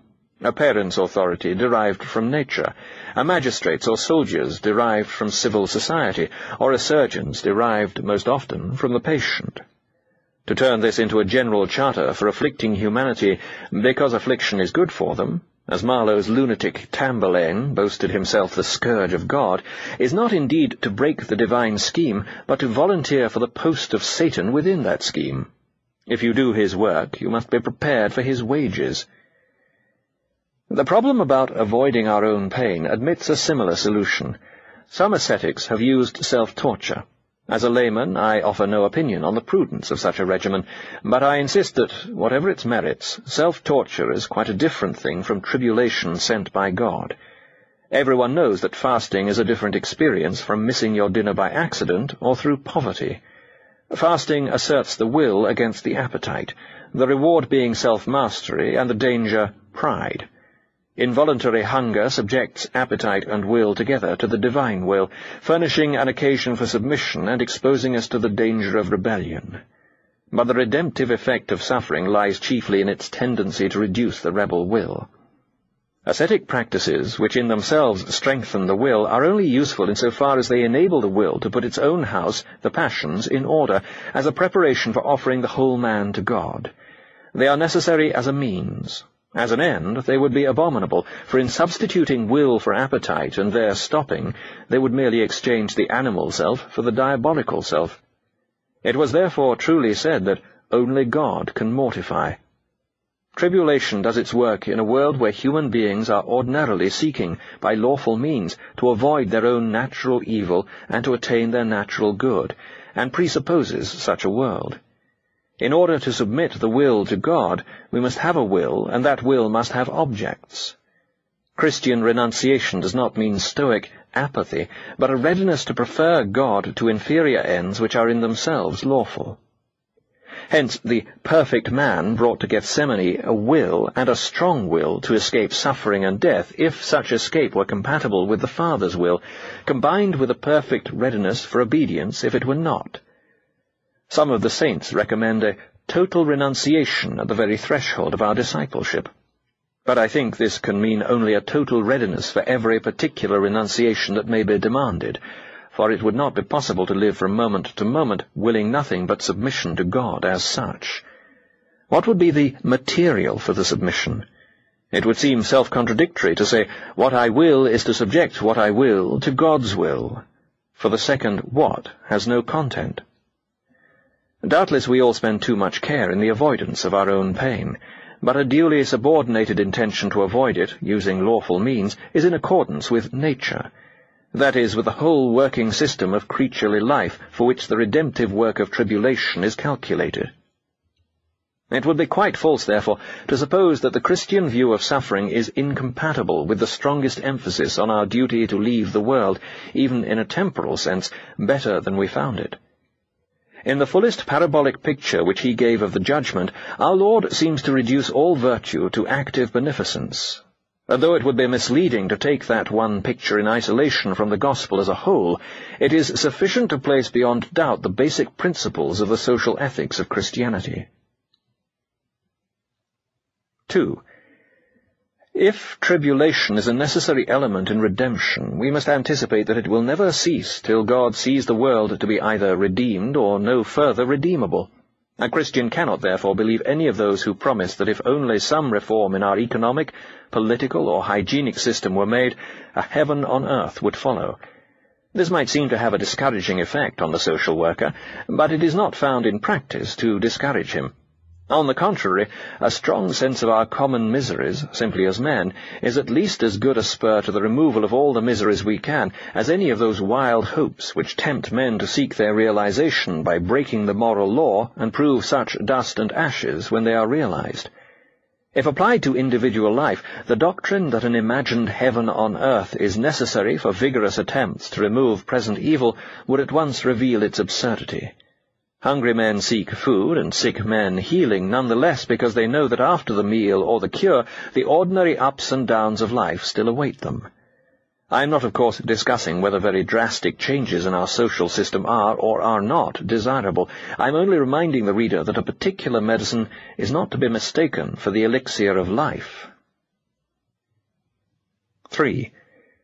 Since political issues have here crossed our path, I must make it clear that the Christian doctrine of self-surrender and obedience is a purely theological and not in the least a political doctrine. Of forms of government, of civil authority and civil obedience, I have nothing to say. The kind and degree of obedience which a creature owes to its Creator is unique, because the relation between creature and Creator is unique. No inference can be drawn from it to any political proposition whatsoever. 4. The Christian doctrine of suffering explains, I believe, a very curious fact about the world we live in. The settled happiness and security which we all desire, God withholds from us by the very nature of the world. But joy, pleasure, and merriment he has scattered broadcast. We are never safe, but we have plenty of fun and some ecstasy. It is not hard to see why. The security we crave would teach us to rest our hearts in this world and oppose an obstacle to our return to God. A few moments of happy love, a landscape, a symphony, a merry meeting with our friends, a bathe or a football match have no such tendency. Our Father refreshes us on the journey with some pleasant inns, but will not encourage us to mistake them for home. 5. We must never make the problem of pain worse than it is by vague talk about the unimaginable sum of human misery. Suppose that I have a toothache of intensity X, and suppose that you who are seated beside me also begin to have a toothache of intensity X. You may, if you choose, say that the total amount of pain in the room is now 2X, but you must remember that no one is suffering 2X. Search all time and all space, and you will not find that composite pain in anyone's consciousness. There is no such thing as a sum of suffering, for no one suffers it. When we have reached the maximum that a single person can suffer, we have no doubt reached something very horrible, but we have reached all the suffering there ever can be in the universe. The addition of 1,000,000 fellow sufferers adds no more pain. 6. Of all evils, pain only is sterilized or disinfected evil. Intellectual evil, or error, may recur because the cause of the first error, such as fatigue or bad handwriting, continues to operate, but quite apart from that, error in its own right breeds error. If the first step in an argument is wrong, everything that follows will be wrong. Sin may recur because the original temptation continues, but quite apart from that, sin of its very nature breeds sin by strengthening sinful habit and weakening the conscience. Now pain, like the other evils, may of course recur, because the cause of the first pain, disease or an enemy, is still operative. But pain has no tendency in its own right to proliferate. When it is over, and the natural sequel is joy. This distinction may be put the other way round. After an error, you need not only to remove the causes, the fatigue or bad writing, but also to correct the error itself. After a sin, you must not only, if possible, remove the temptation, you must also go back and repent the sin itself. In each case, an undoing is required. Pain requires no such undoing. You may need to heal the disease which caused it, but the pain, once over, is sterile, whereas every uncorrected error and unrepented sin is, in its own right, a fountain of fresh error and fresh sin flowing on to the end of time. Again, when I err, my error infects every one who believes me. When I sin publicly, every spectator either condones it, thus sharing my guilt, or condemns it with imminent danger to his charity and humility. But suffering naturally produces in the spectators, unless they are unusually depraved, no bad effect, but a good one, pity. Thus that evil which God chiefly uses to produce the complex good is most markedly disinfected or deprived of that proliferous tendency which is the worst characteristic of evil in general.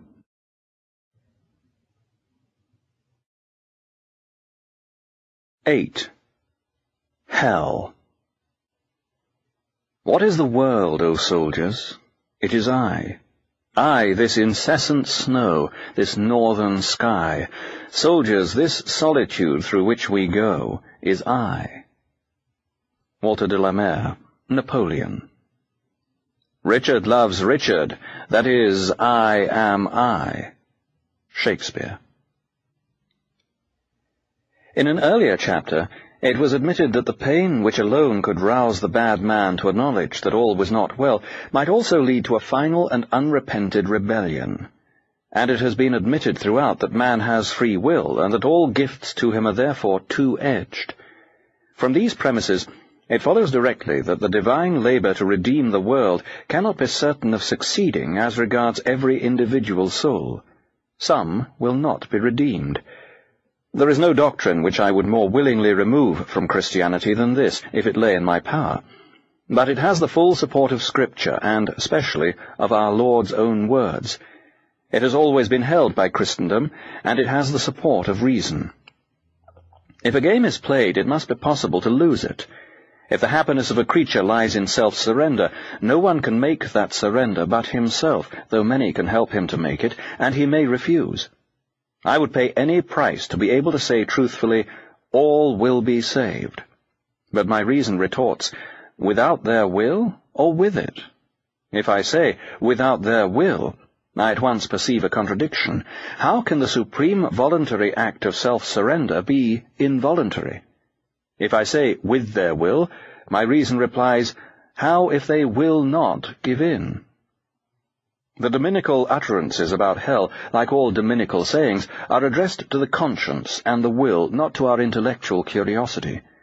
When they have roused us into action by convincing us of a terrible possibility, they have done probably all they were intended to do, and if all the world were convinced Christians, it would be unnecessary to say a word more on the subject. As things are, however, this doctrine is one of the chief grounds on which Christianity is attacked as barbarous, and the goodness of God impugned. We are told that it is a detestable doctrine, and indeed I too detest it from the bottom of my heart, and are reminded of the tragedies in human life which have come from believing it. Of the other tragedies which come from not believing it, we are told less. For these reasons, and these alone, it becomes necessary to discuss the matter. The problem is not simply that of a God who consigns some of his creatures to final ruin. That would be the problem if we were Mohammedans. Christianity, true, as always, to the complexity of the real, presents us with something knottier and more ambiguous. A God so full of mercy that he becomes man and dies by torture to avert that final ruin from his creatures, and who yet, where that heroic remedy fails, seems unwilling or even unable to arrest the ruin by an act of mere power.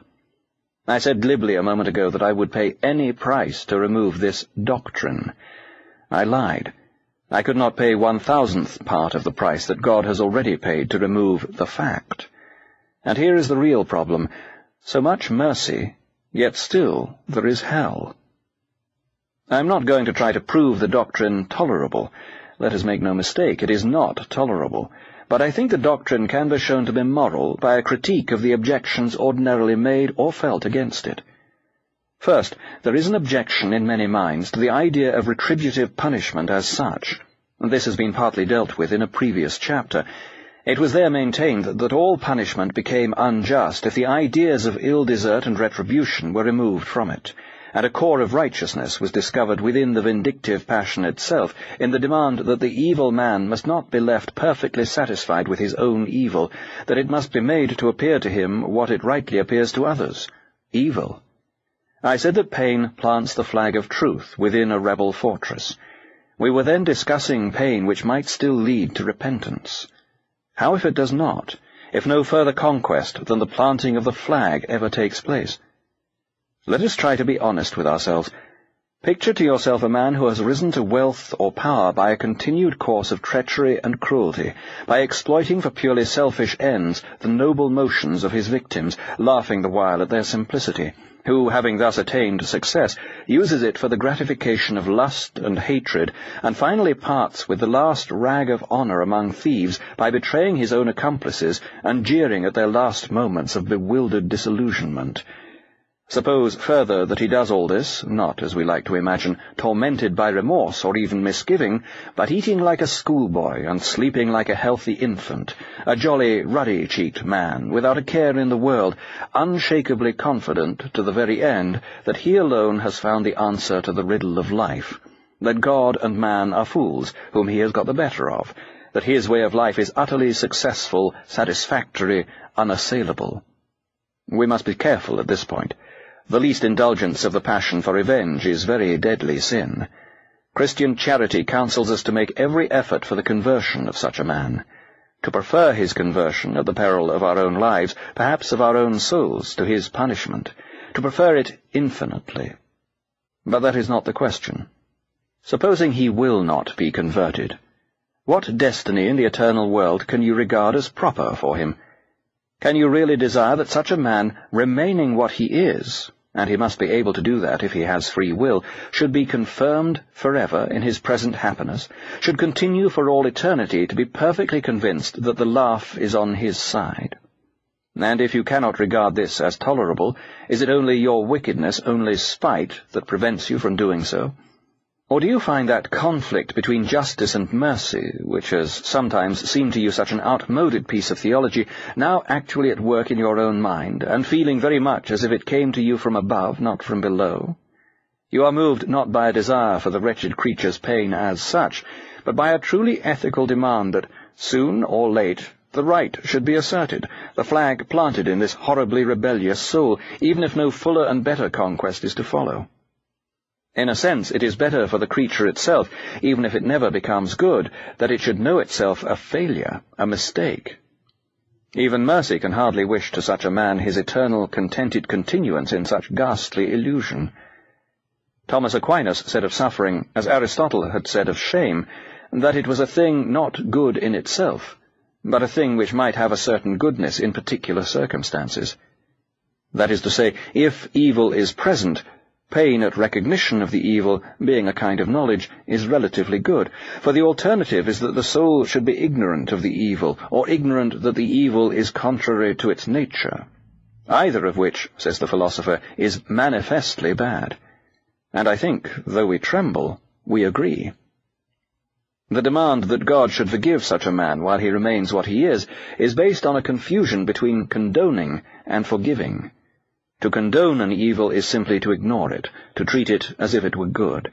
But forgiveness needs to be accepted as well as offered if it is to be complete, and a man who admits no guilt can accept no forgiveness. I have begun with the conception of hell as a positive retributive punishment inflicted by God, because that is the form in which the doctrine is most repellent, and I wished to tackle the strongest objection. But, of course, though our Lord often speaks of hell as a sentence inflicted by a tribunal, he also says elsewhere that the judgment consists in the very fact that men prefer darkness to light, and that not he, but his word, judges men. We are therefore at liberty, since the two conceptions in the long run mean the same thing, to think of this bad man's perdition not as a sentence imposed on him, but as the mere fact of being what he is. The characteristic of lost souls is their rejection of everything that is not simply themselves. Our imaginary egoist has tried to turn everything he meets into a province or appendage of the self. The taste for the other, that is, the very capacity for enjoying good, is quenched in him except in so far as his body still draws him into some rudimentary contact with an outer world. Death removes this last contact. He has his wish, to lie wholly in the self, and to make the best of what he finds there. And what he finds there is hell.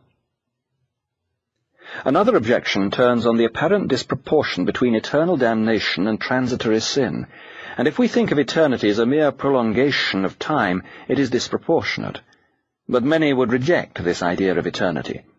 If we think of time as a line, which is a good image because the parts of time are successive and no two of them can coexist, i.e. there is no width in time, only length, we probably ought to think of eternity as a plane, or even a solid.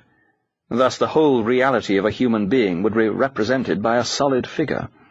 That solid would be mainly the work of God, acting through grace and nature, but human free will would have contributed the baseline which we call earthly life, and if you draw your baseline askew, the whole solid will be in the wrong place. The fact that life is short, or in the symbol that we contribute only one little line to the whole complex figure, might be regarded as a divine mercy. For if even the drawing of that little line left to our free will is sometimes so badly done as to spoil the whole, how much worse a mess might we have made of the figure if more had been entrusted to us? A simpler form of the same objection consists in saying that death ought not to be final, that there ought to be a second chance. I believe that if 1,000,000 chances were likely to do good, they would be given. But a master often knows, when boys and parents do not, that it is really useless to send a boy in for a certain examination again. Finality must come sometime, and it does not require a very robust faith to believe that omniscience knows when. A third objection turns on the frightful intensity of the pains of hell, as suggested by medieval art, and indeed by certain passages in Scripture. Von Hugel here warns us not to confuse the doctrine itself with the imagery by which it may be conveyed. Our Lord speaks of hell under 3 symbols. First, that of punishment. Everlasting punishment, Matthew 25:46. Second, that of destruction. Fear him who is able to destroy both body and soul in hell, Matthew 10:28. And thirdly, that of privation, exclusion, or banishment into the darkness outside, as in the parables of the man without a wedding garment, or of the wise and foolish virgins. The prevalent image of fire is significant because it combines the ideas of torment and destruction. Now, it is quite certain that all these expressions are intended to suggest something unspeakably horrible, and any interpretation which does not face that fact is, I am afraid, out of court from the beginning. But it is not necessary to concentrate on the images of torture to the exclusion of those suggesting destruction and privation. What can that be whereof all three images are equally proper symbols? Destruction, we should naturally assume, means the unmaking or cessation of the destroyed, and people often talk as if the annihilation of a soul were intrinsically possible. In all our experience, however, the destruction of one thing means the emergence of something else. Burn a log, and you have gases, heat, and ash. To have been a log means now being those three things. If souls can be destroyed, must there not be a state of having been a human soul? And is not that, perhaps, the state which is equally well described as torment, destruction, and privation? You will remember that in the parable the saved go to a place prepared for them, while the damned go to a place never made for men at all. To enter heaven is to become more human than you ever succeeded in being on earth. To enter hell is to be banished from humanity. What is cast, or casts itself, into hell is not a man, it is remains. To be a complete man means to have the passions obedient to the will, and the will offered to God. To have been a man, to be an ex-man or damned ghost, would presumably mean to consist of a will utterly centered in itself, and passions utterly uncontrolled by the will. It is, of course, impossible to imagine what the consciousness of such a creature, already a loose congeries of mutually antagonistic sins rather than a sinner, would be like. There may be a truth in the saying that hell is hell, not from its own point of view, but from the heavenly point of view. I do not think this belies the severity of our Lord's words. It is only to the damned that their fate could ever seem less than unendurable. And it must be admitted that as, in these last chapters, we think of eternity, the categories of pain and pleasure, which have engaged us so long, begin to recede, as vaster good and evil loom in sight. Neither pain nor pleasure as such has the last word. Even if it were possible that the experience, if it can be called experience, of the lost contained no pain and much pleasure, still that black pleasure would be such as to send any soul, not already damned, flying to its prayers in nightmare terror. Even if there were pains in heaven, all who understand would desire them. A fourth objection is that no charitable man could himself be blessed in heaven, while he knew that even one human soul was still in hell. And if so, are we more merciful than God? At the back of this objection lies a mental picture of heaven and hell coexisting in unilinear time as the histories of England and America coexist, so that at each moment the blessed could say, "The miseries of hell are now going on." But I notice that our Lord, while stressing the terror of hell with unsparing severity, usually emphasizes the idea not of duration, but of finality. Consignment to the destroying fire is usually treated as the end of the story, not as the beginning of a new story. That the lost soul is eternally fixed in its diabolical attitude we cannot doubt, but whether this eternal fixity implies endless duration, or duration at all, we cannot say. Dr. Edwin Bevan has some interesting speculations on this point. We know much more about heaven than hell, for heaven is the home of humanity, and therefore contains all that is implied in a glorified human life. But hell was not made for men. It is in no sense parallel to heaven. It is the darkness outside, the outer rim where being fades away into nonentity. Finally, it is objected that the ultimate loss of a single soul means the defeat of omnipotence. And so it does. In creating beings with free will, omnipotence from the outset submits to the possibility of such defeat. What you call defeat, I call miracle. For to make things which are not itself, and thus to become, in a sense, capable of being resisted by its own handiwork, is the most astonishing and unimaginable of all the feats we attribute to the deity. I willingly believe that the damned are, in one sense, successful rebels to the end, that the doors of hell are locked on the inside. I do not mean that the ghosts may not wish to come out of hell, in the vague fashion wherein an envious man wishes to be happy, but they certainly do not will even the first preliminary stages of that self-abandonment through which alone the soul can reach any good.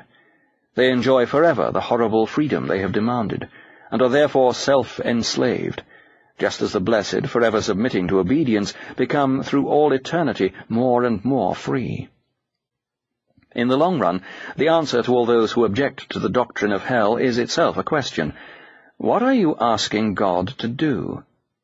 To wipe out their past sins and, at all costs, to give them a fresh start, smoothing every difficulty and offering every miraculous help?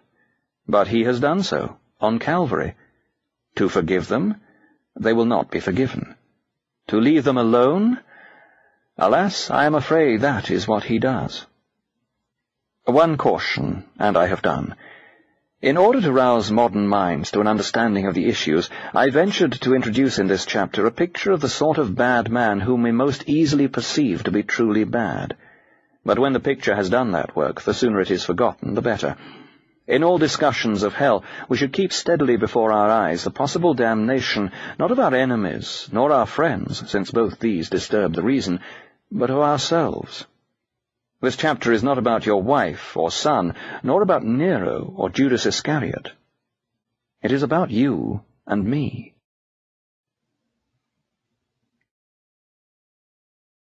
9.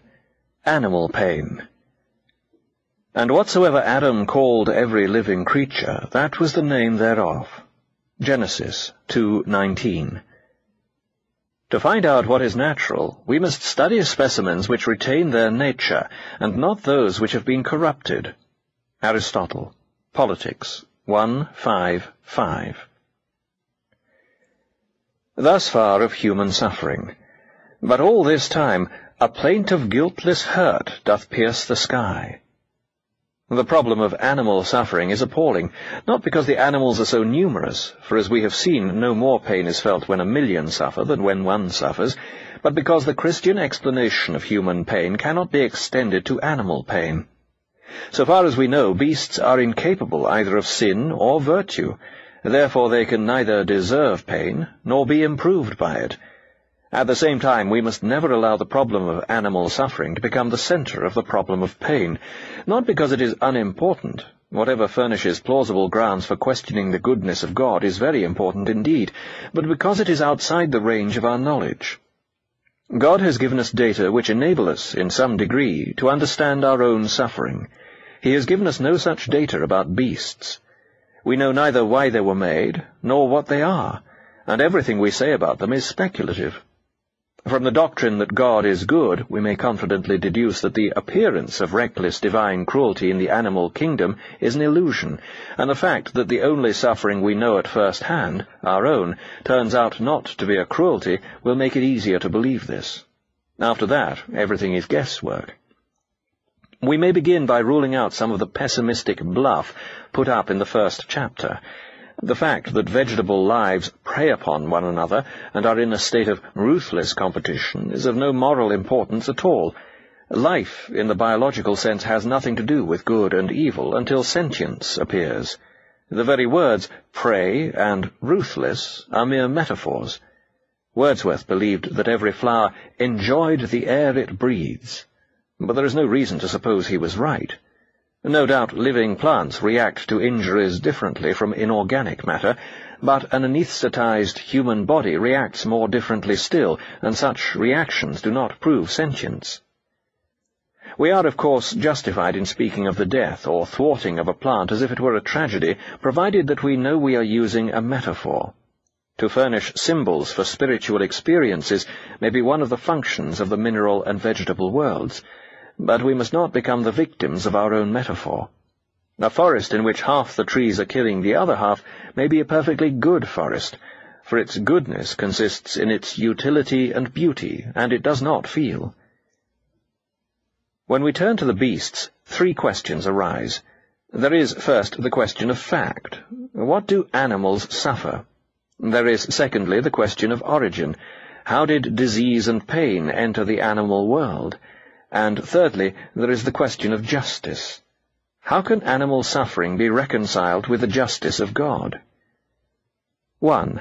In the long run, the answer to the first question is, we don't know, but some speculations may be worth setting down. We must begin by distinguishing among animals, for if the ape could understand us, he would take it very ill to be lumped along with the oyster and the earthworm in a single class of animals and contrasted to men. Clearly, in some ways the ape and man are much more like each other than either is like the worm. At the lower end of the animal realm, we need not assume anything we could recognize as sentience. Biologists, in distinguishing animal from vegetable, do not make use of sentience or locomotion or other such characteristics as a layman would naturally fix upon. At some point, however, though where we cannot say, sentience almost certainly comes in, for the higher animals have nervous systems very like our own. But at this level we must still distinguish sentience from consciousness. If you happen never to have heard of this distinction before, I am afraid you will find it rather startling, but it has great authority, and you would be ill-advised to dismiss it out of hand. Suppose that 3 sensations follow one another, first A, then B, then C. When this happens to you, you have the experience of passing through the process ABC. But note what this implies.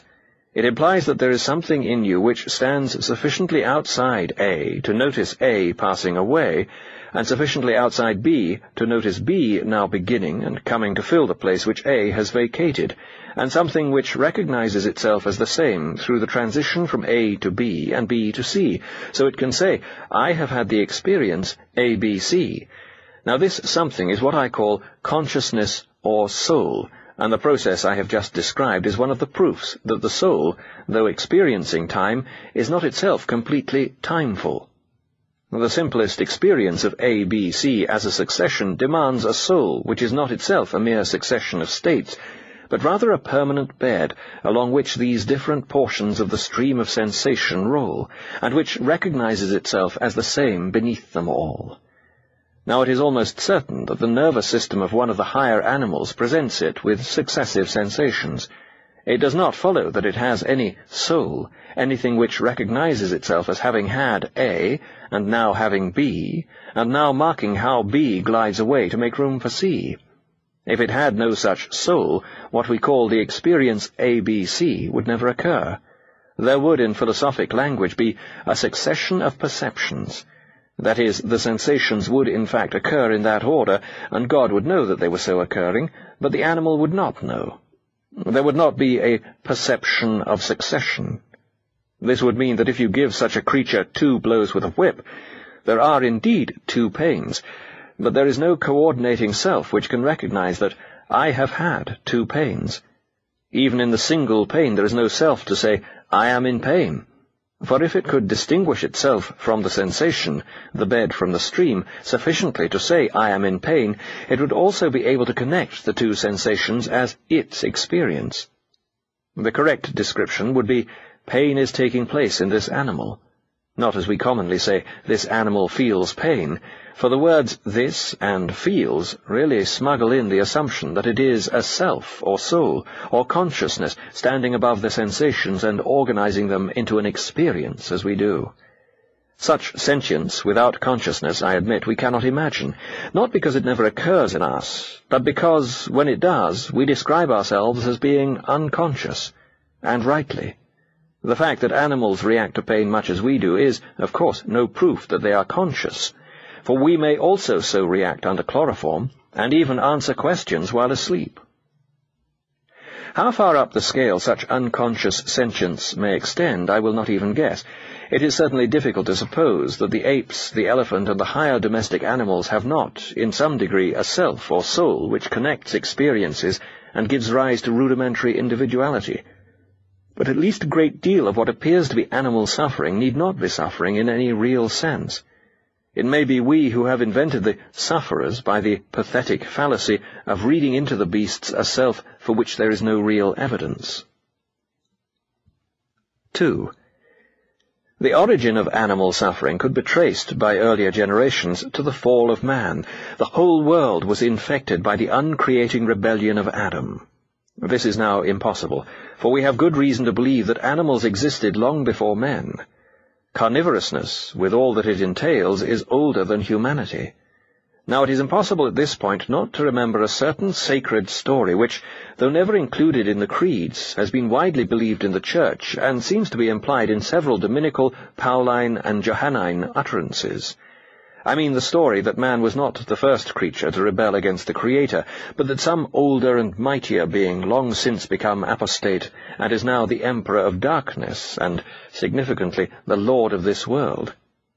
Some people would like to reject all such elements from our Lord's teaching, and it might be argued that when he emptied himself of his glory, he also humbled himself to share, as man, the current superstitions of his time. And I certainly think that Christ in the flesh was not omniscient, if only because a human brain could not, presumably, be the vehicle of omniscient consciousness, and to say that our Lord's thinking was not really conditioned by the size and shape of his brain might be to deny the real incarnation and become a Docetist.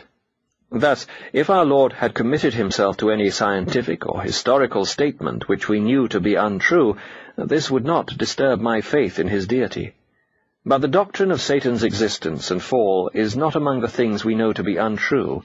It contradicts not the facts discovered by scientists, but the mere vague climate of opinion that we happen to be living in. Now I take a very low view of climates of opinion. In his own subject every man knows that all discoveries are made and all errors corrected by those who ignore the climate of opinion. It seems to me, therefore, a reasonable supposition that some mighty created power had already been at work for ill on the material universe, or the solar system, or at least the planet Earth, before ever man came on the scene, and that when man fell, someone had indeed tempted him. This hypothesis is not introduced as a general explanation of evil. It only gives a wider application to the principle that evil comes from the abuse of free will. If there is such a power, as I myself believe, it may well have corrupted the animal creation before man appeared. The intrinsic evil of the animal world lies in the fact that animals, or some animals, live by destroying each other. That plants do the same I will not admit to be an evil. The satanic corruption of the beasts would therefore be analogous, in one respect, with the satanic corruption of man. For one result of man's fall was that his animality fell back from the humanity into which it had been taken up, but which could no longer rule it. In the same way, animality may have been encouraged to slip back into behavior proper to vegetables. It is of course true that the immense mortality occasioned by the fact that many beasts live on beasts is balanced in nature by an immense birth rate, and it might seem that if all animals had been herbivorous and healthy, they would mostly starve as a result of their own multiplication. But I take the fecundity and the death rate to be correlative phenomena. There was perhaps no necessity for such an excess of the sexual impulse. The Lord of this world thought of it as a response to carnivorousness, a double scheme for securing the maximum amount of torture. If it offends less, you may say that the life force is corrupted, where I say that living creatures were corrupted by an evil angelic being. We mean the same thing, but I find it easier to believe in a myth of gods and demons than in one of hypostasized abstract nouns. And after all, our mythology may be much nearer to literal truth than we suppose.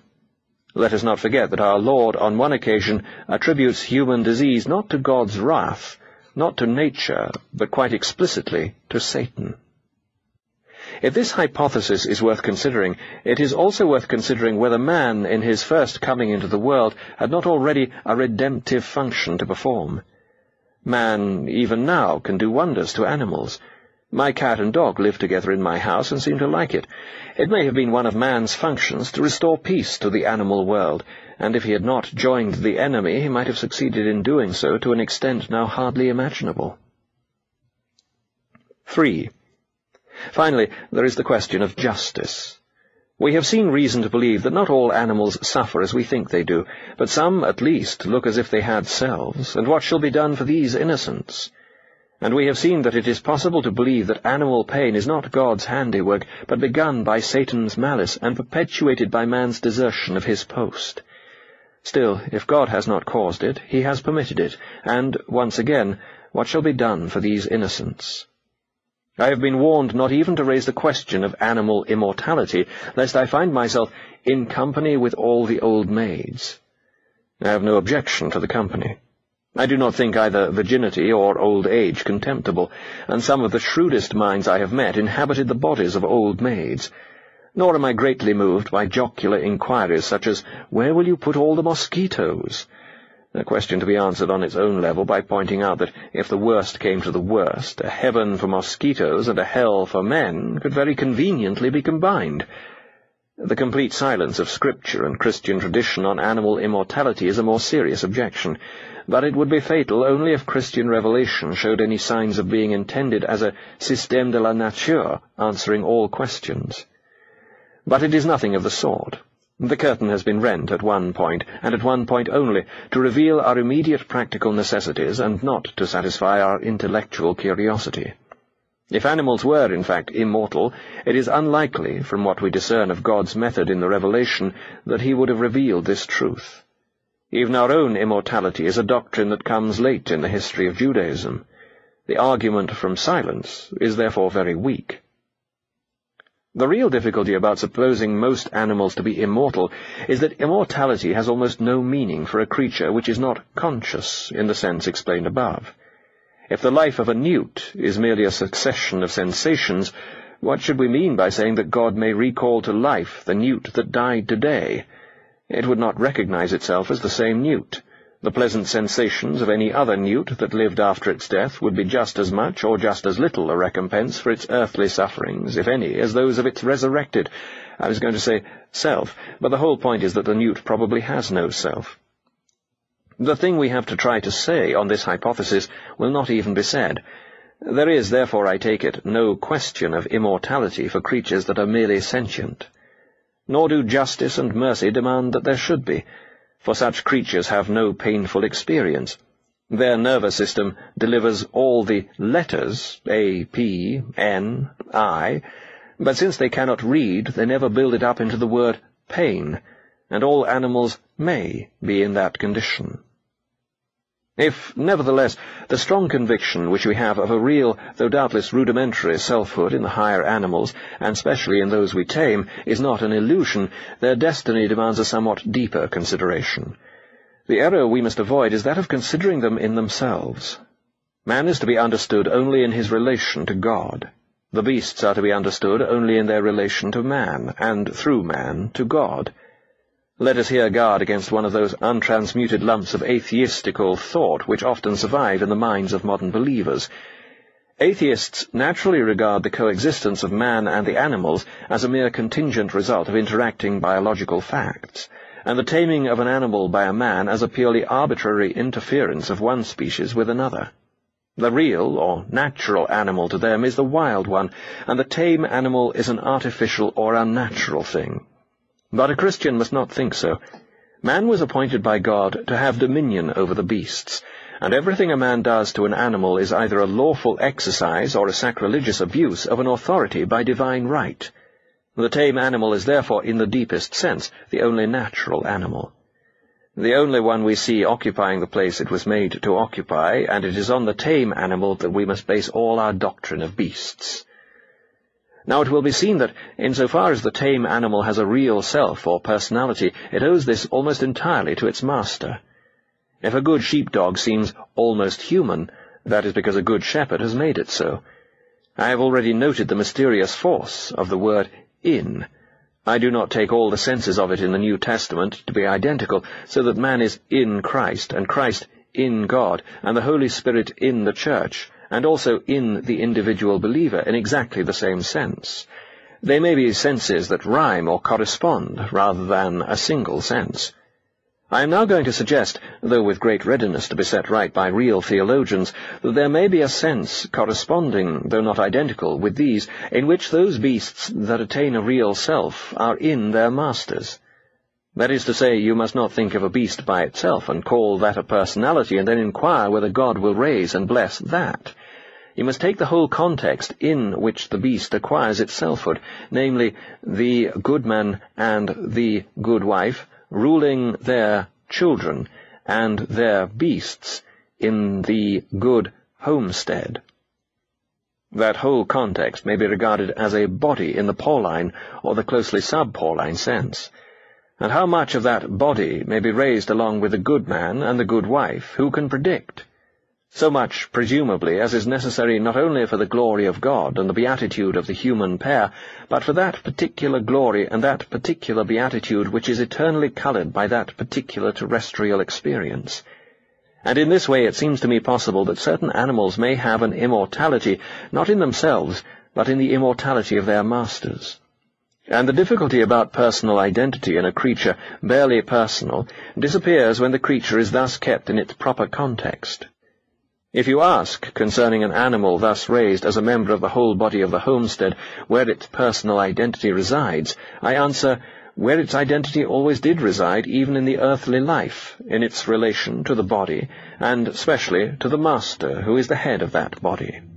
In other words, the man will know his dog, the dog will know its master, and in knowing him will be itself.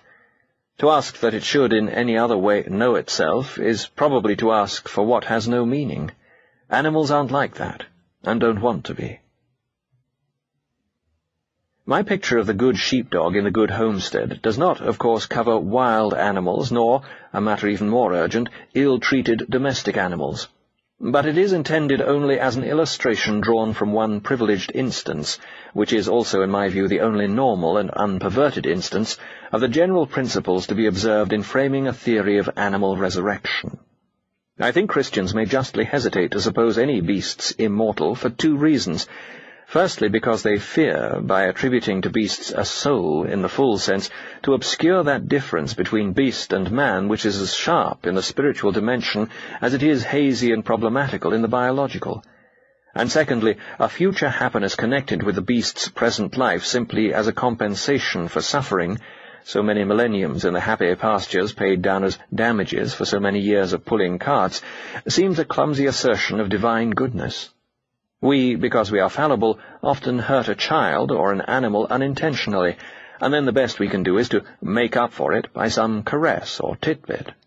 But it is hardly pious to imagine omniscience acting in that way, as though God trod on the animals' tails in the dark and then did the best he could about it. In such a botched adjustment I cannot recognize the master touch. Whatever the answer is, it must be something better than that. The theory I am suggesting tries to avoid both objections. It makes God the center of the universe and man the subordinate center of terrestrial nature. The beasts are not coordinate with man, but subordinate to him, and their destiny is through and through related to his. And the derivative immortality suggested for them is not a mere amend or compensation. It is part and parcel of the new heaven and new earth, organically related to the whole suffering process of the world's fall and redemption.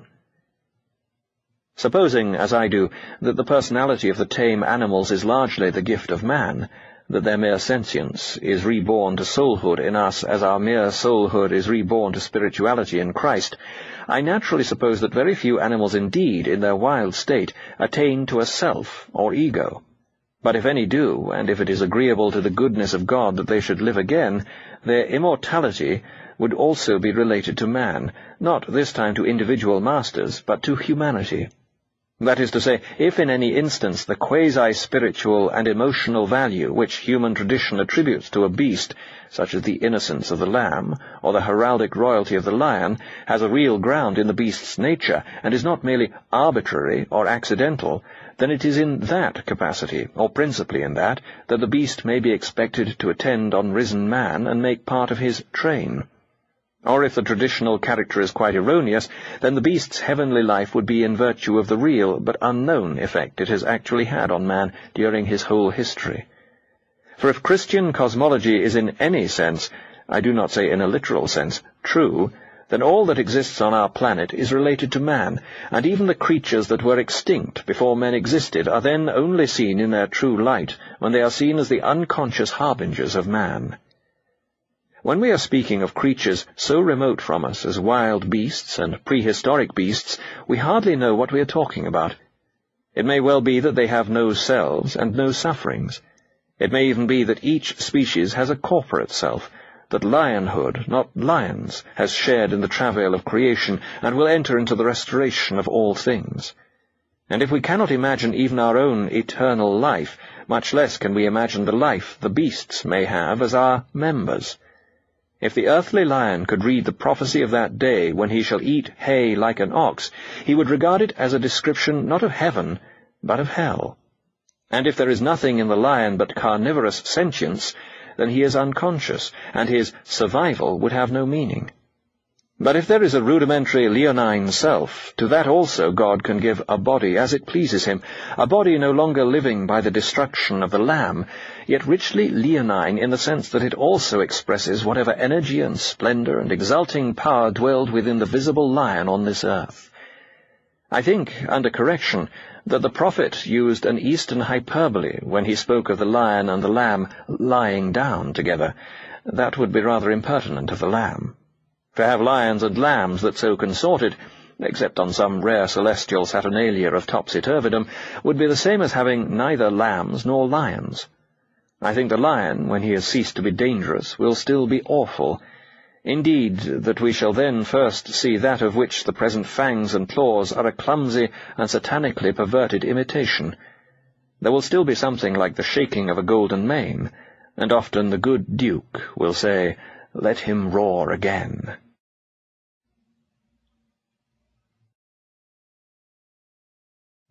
10. The final chapter. Heaven. It is required you do awake your faith, then all stand still, or those that think it is unlawful business I am about, let them depart. Shakespeare, Winter's Tale. Plunged in thy depth of mercy, let me die the death that every soul that lives desires. Cowper, out of Madame Guyon. I reckon, said St. Paul, that the sufferings of this present time are not worthy to be compared with the glory that shall be revealed in us. If this is so, a book on suffering, which says nothing of heaven, is leaving out almost the whole of one side of the account. Scripture and tradition habitually put the joys of heaven into the scale against the sufferings of earth, and no solution of the problem of pain which does not do so can be called a Christian one. We are very shy nowadays of even mentioning heaven. We are afraid of the jeer about pie in the sky, and of being told that we are trying to escape from the duty of making a happy world here and now into dreams of a happy world elsewhere. But either there is pie in the sky, or there is not. If there is not, then Christianity is false, for this doctrine is woven into its whole fabric. If there is, then this truth, like any other, must be faced, whether it is useful at political meetings or no. Again, we are afraid that heaven is a bribe, and that if we make it our goal, we shall no longer be disinterested. It is not so. Heaven offers nothing that a mercenary soul can desire. It is safe to tell the pure in heart that they shall see God, for only the pure in heart want to.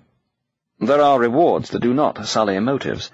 A man's love for a woman is not mercenary because he wants to marry her, nor his love for poetry mercenary because he wants to read it, nor his love of exercise less disinterested because he wants to run and leap and walk.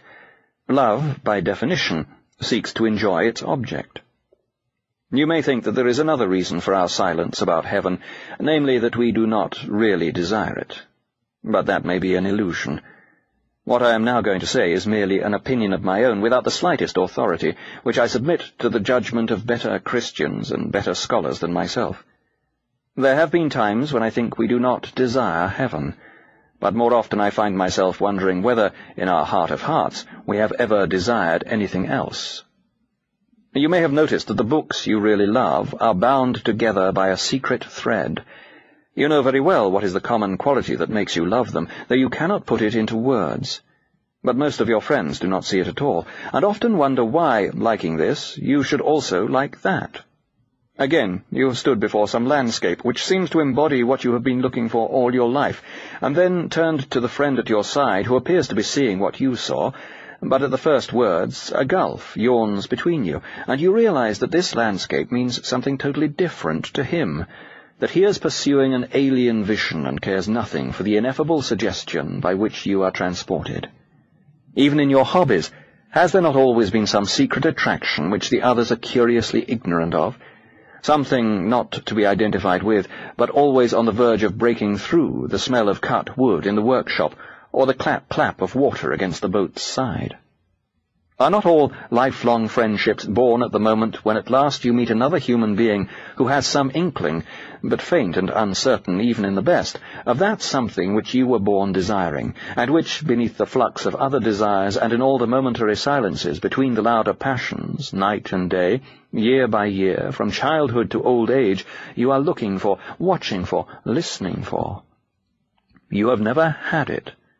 All the things that have ever deeply possessed your soul have been but hints of it, tantalizing glimpses, promises never quite fulfilled, echoes that died away just as they caught your ear.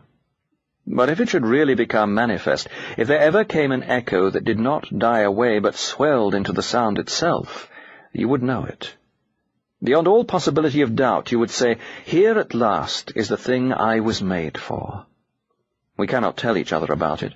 It is the secret signature of each soul, the incommunicable and unappeasable want, the thing we desired before we met our wives, or made our friends, or chose our work, and which we shall still desire on our deathbeds, when the mind no longer knows wife or friend or work.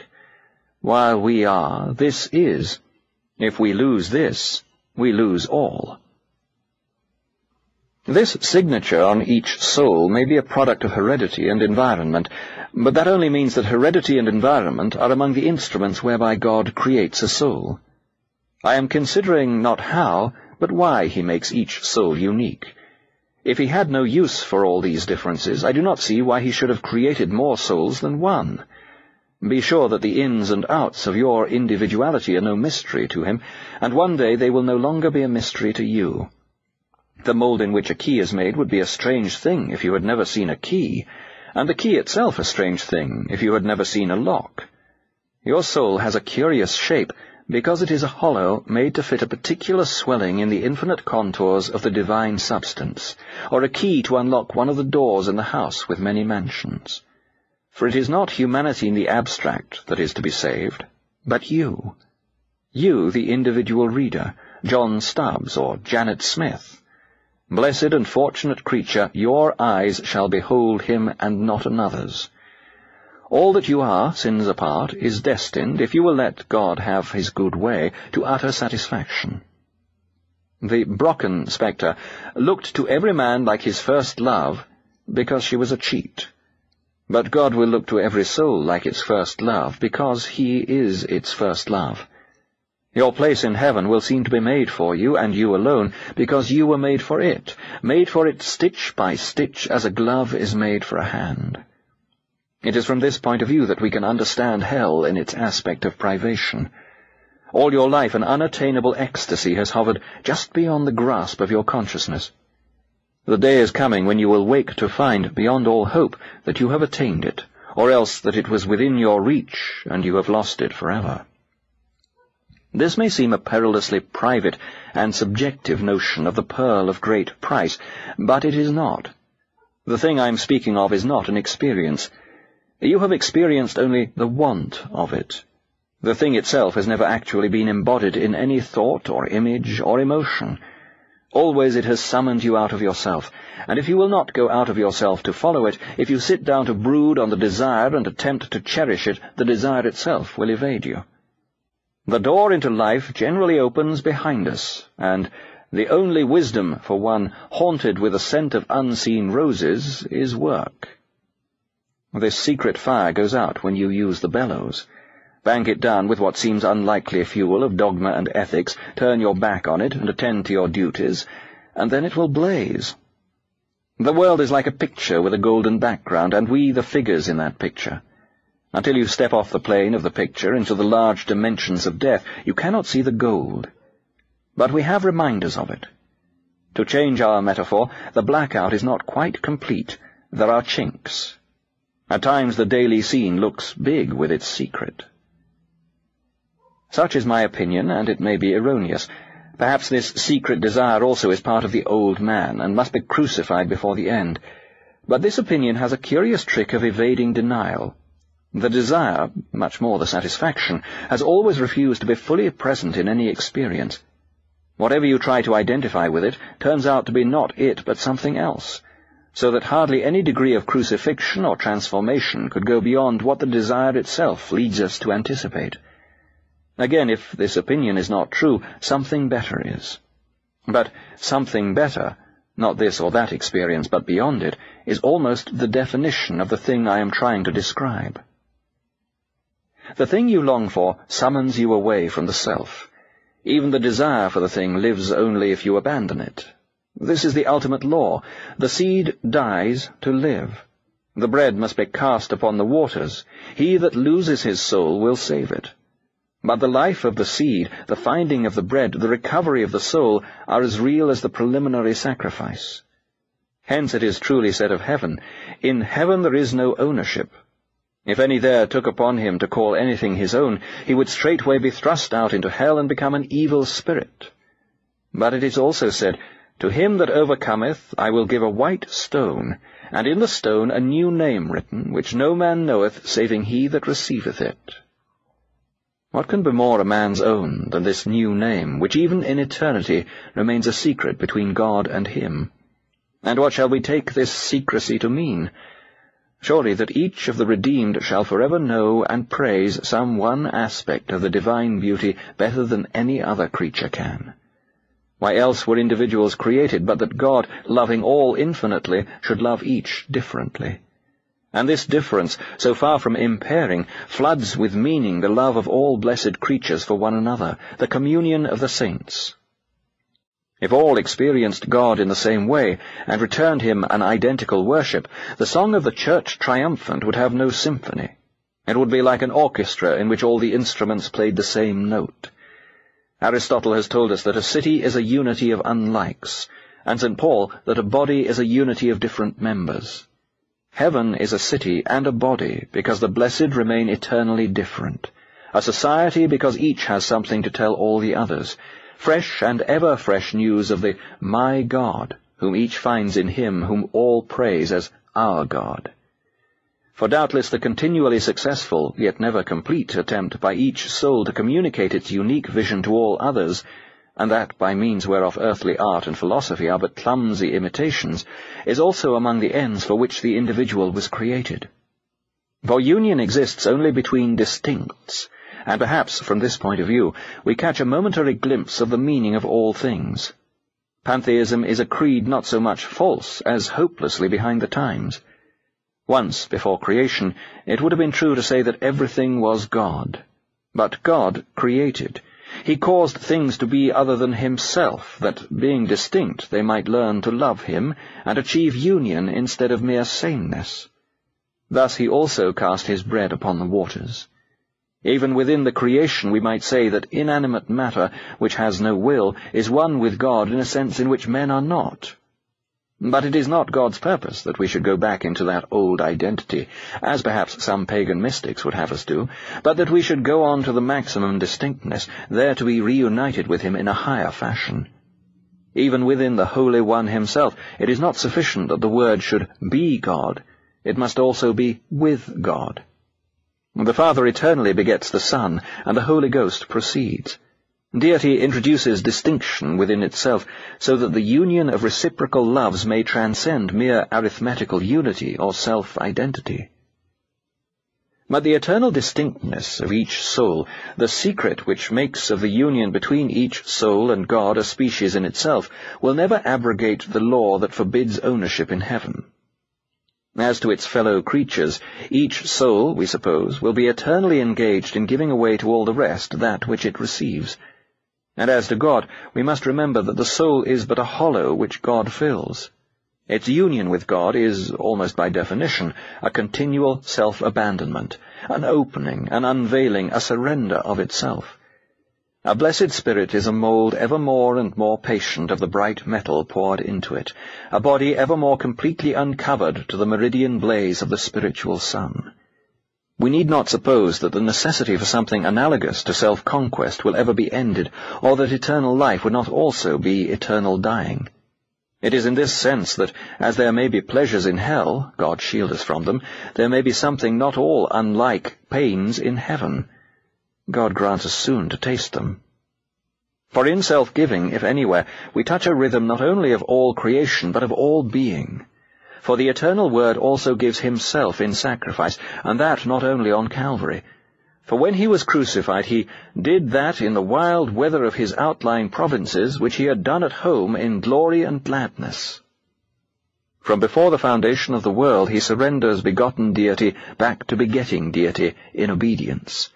And as the Son glorifies the Father, so also the Father glorifies the Son. And with submission, as becomes a layman, I think it was truly said, God loveth not himself as himself, but as goodness. And if there were aught better than God, he would love that, and not himself. From the highest to the lowest, self exists to be abdicated, and by that abdication becomes the more truly self, to be thereupon yet the more abdicated, and so forever. This is not a heavenly law which we can escape by remaining earthly, nor an earthly law which we can escape by being saved. What is outside the system of self-giving is not earth, nor nature, nor ordinary life, but simply and solely hell. Yet even hell derives from this law such reality as it has. That fierce imprisonment in the self is but the obverse of the self-giving, which is absolute reality, the negative shape which the outer darkness takes by surrounding and defining the shape of the real, or which the real imposes on the darkness by having a shape and positive nature of its own. The golden apple of selfhood, thrown among the false gods, becomes an apple of discord, because they scrambled for it. They did not know the first rule of the holy game, which is that every player must by all means touch the ball and then immediately pass it on. To be found with it in your hands is a fault. To cling to it, death. But when it flies to and fro among the players, too swift for eye to follow, and the great master himself leads the revelry, giving himself eternally to his creatures in the generation, and back to himself in the sacrifice of the word, then indeed the eternal dance makes heaven drowsy with the harmony. All pains and pleasures we have known on earth are early initiations in the movements of that dance, but the dance itself is strictly incomparable with the sufferings of this present time. As we draw nearer to its uncreated rhythm, pain and pleasure sink almost out of sight. There is joy in the dance, but it does not exist for the sake of joy. It does not even exist for the sake of good or of love. It is love himself, and good himself, and therefore happy. It does not exist for us, but we for it. The size and emptiness of the universe which frightened us at the outset of this book should awe us still. For though they may be no more than a subjective byproduct of our three-dimensional imagining, yet they symbolize great truth. As our earth is to all the stars, so doubtless are we men and our concerns to all creation.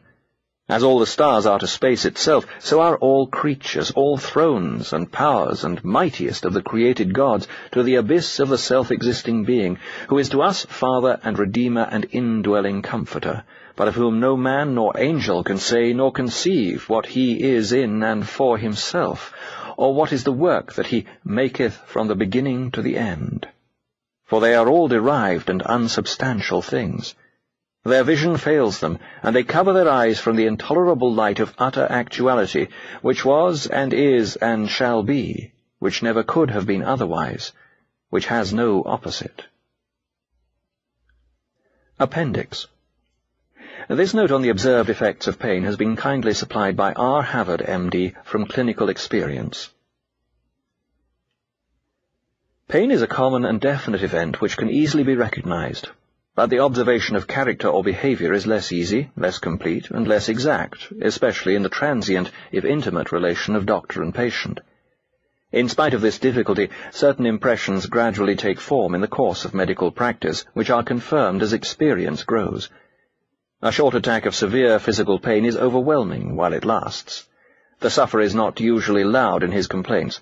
He will beg for relief, but does not waste his breath on elaborating his troubles.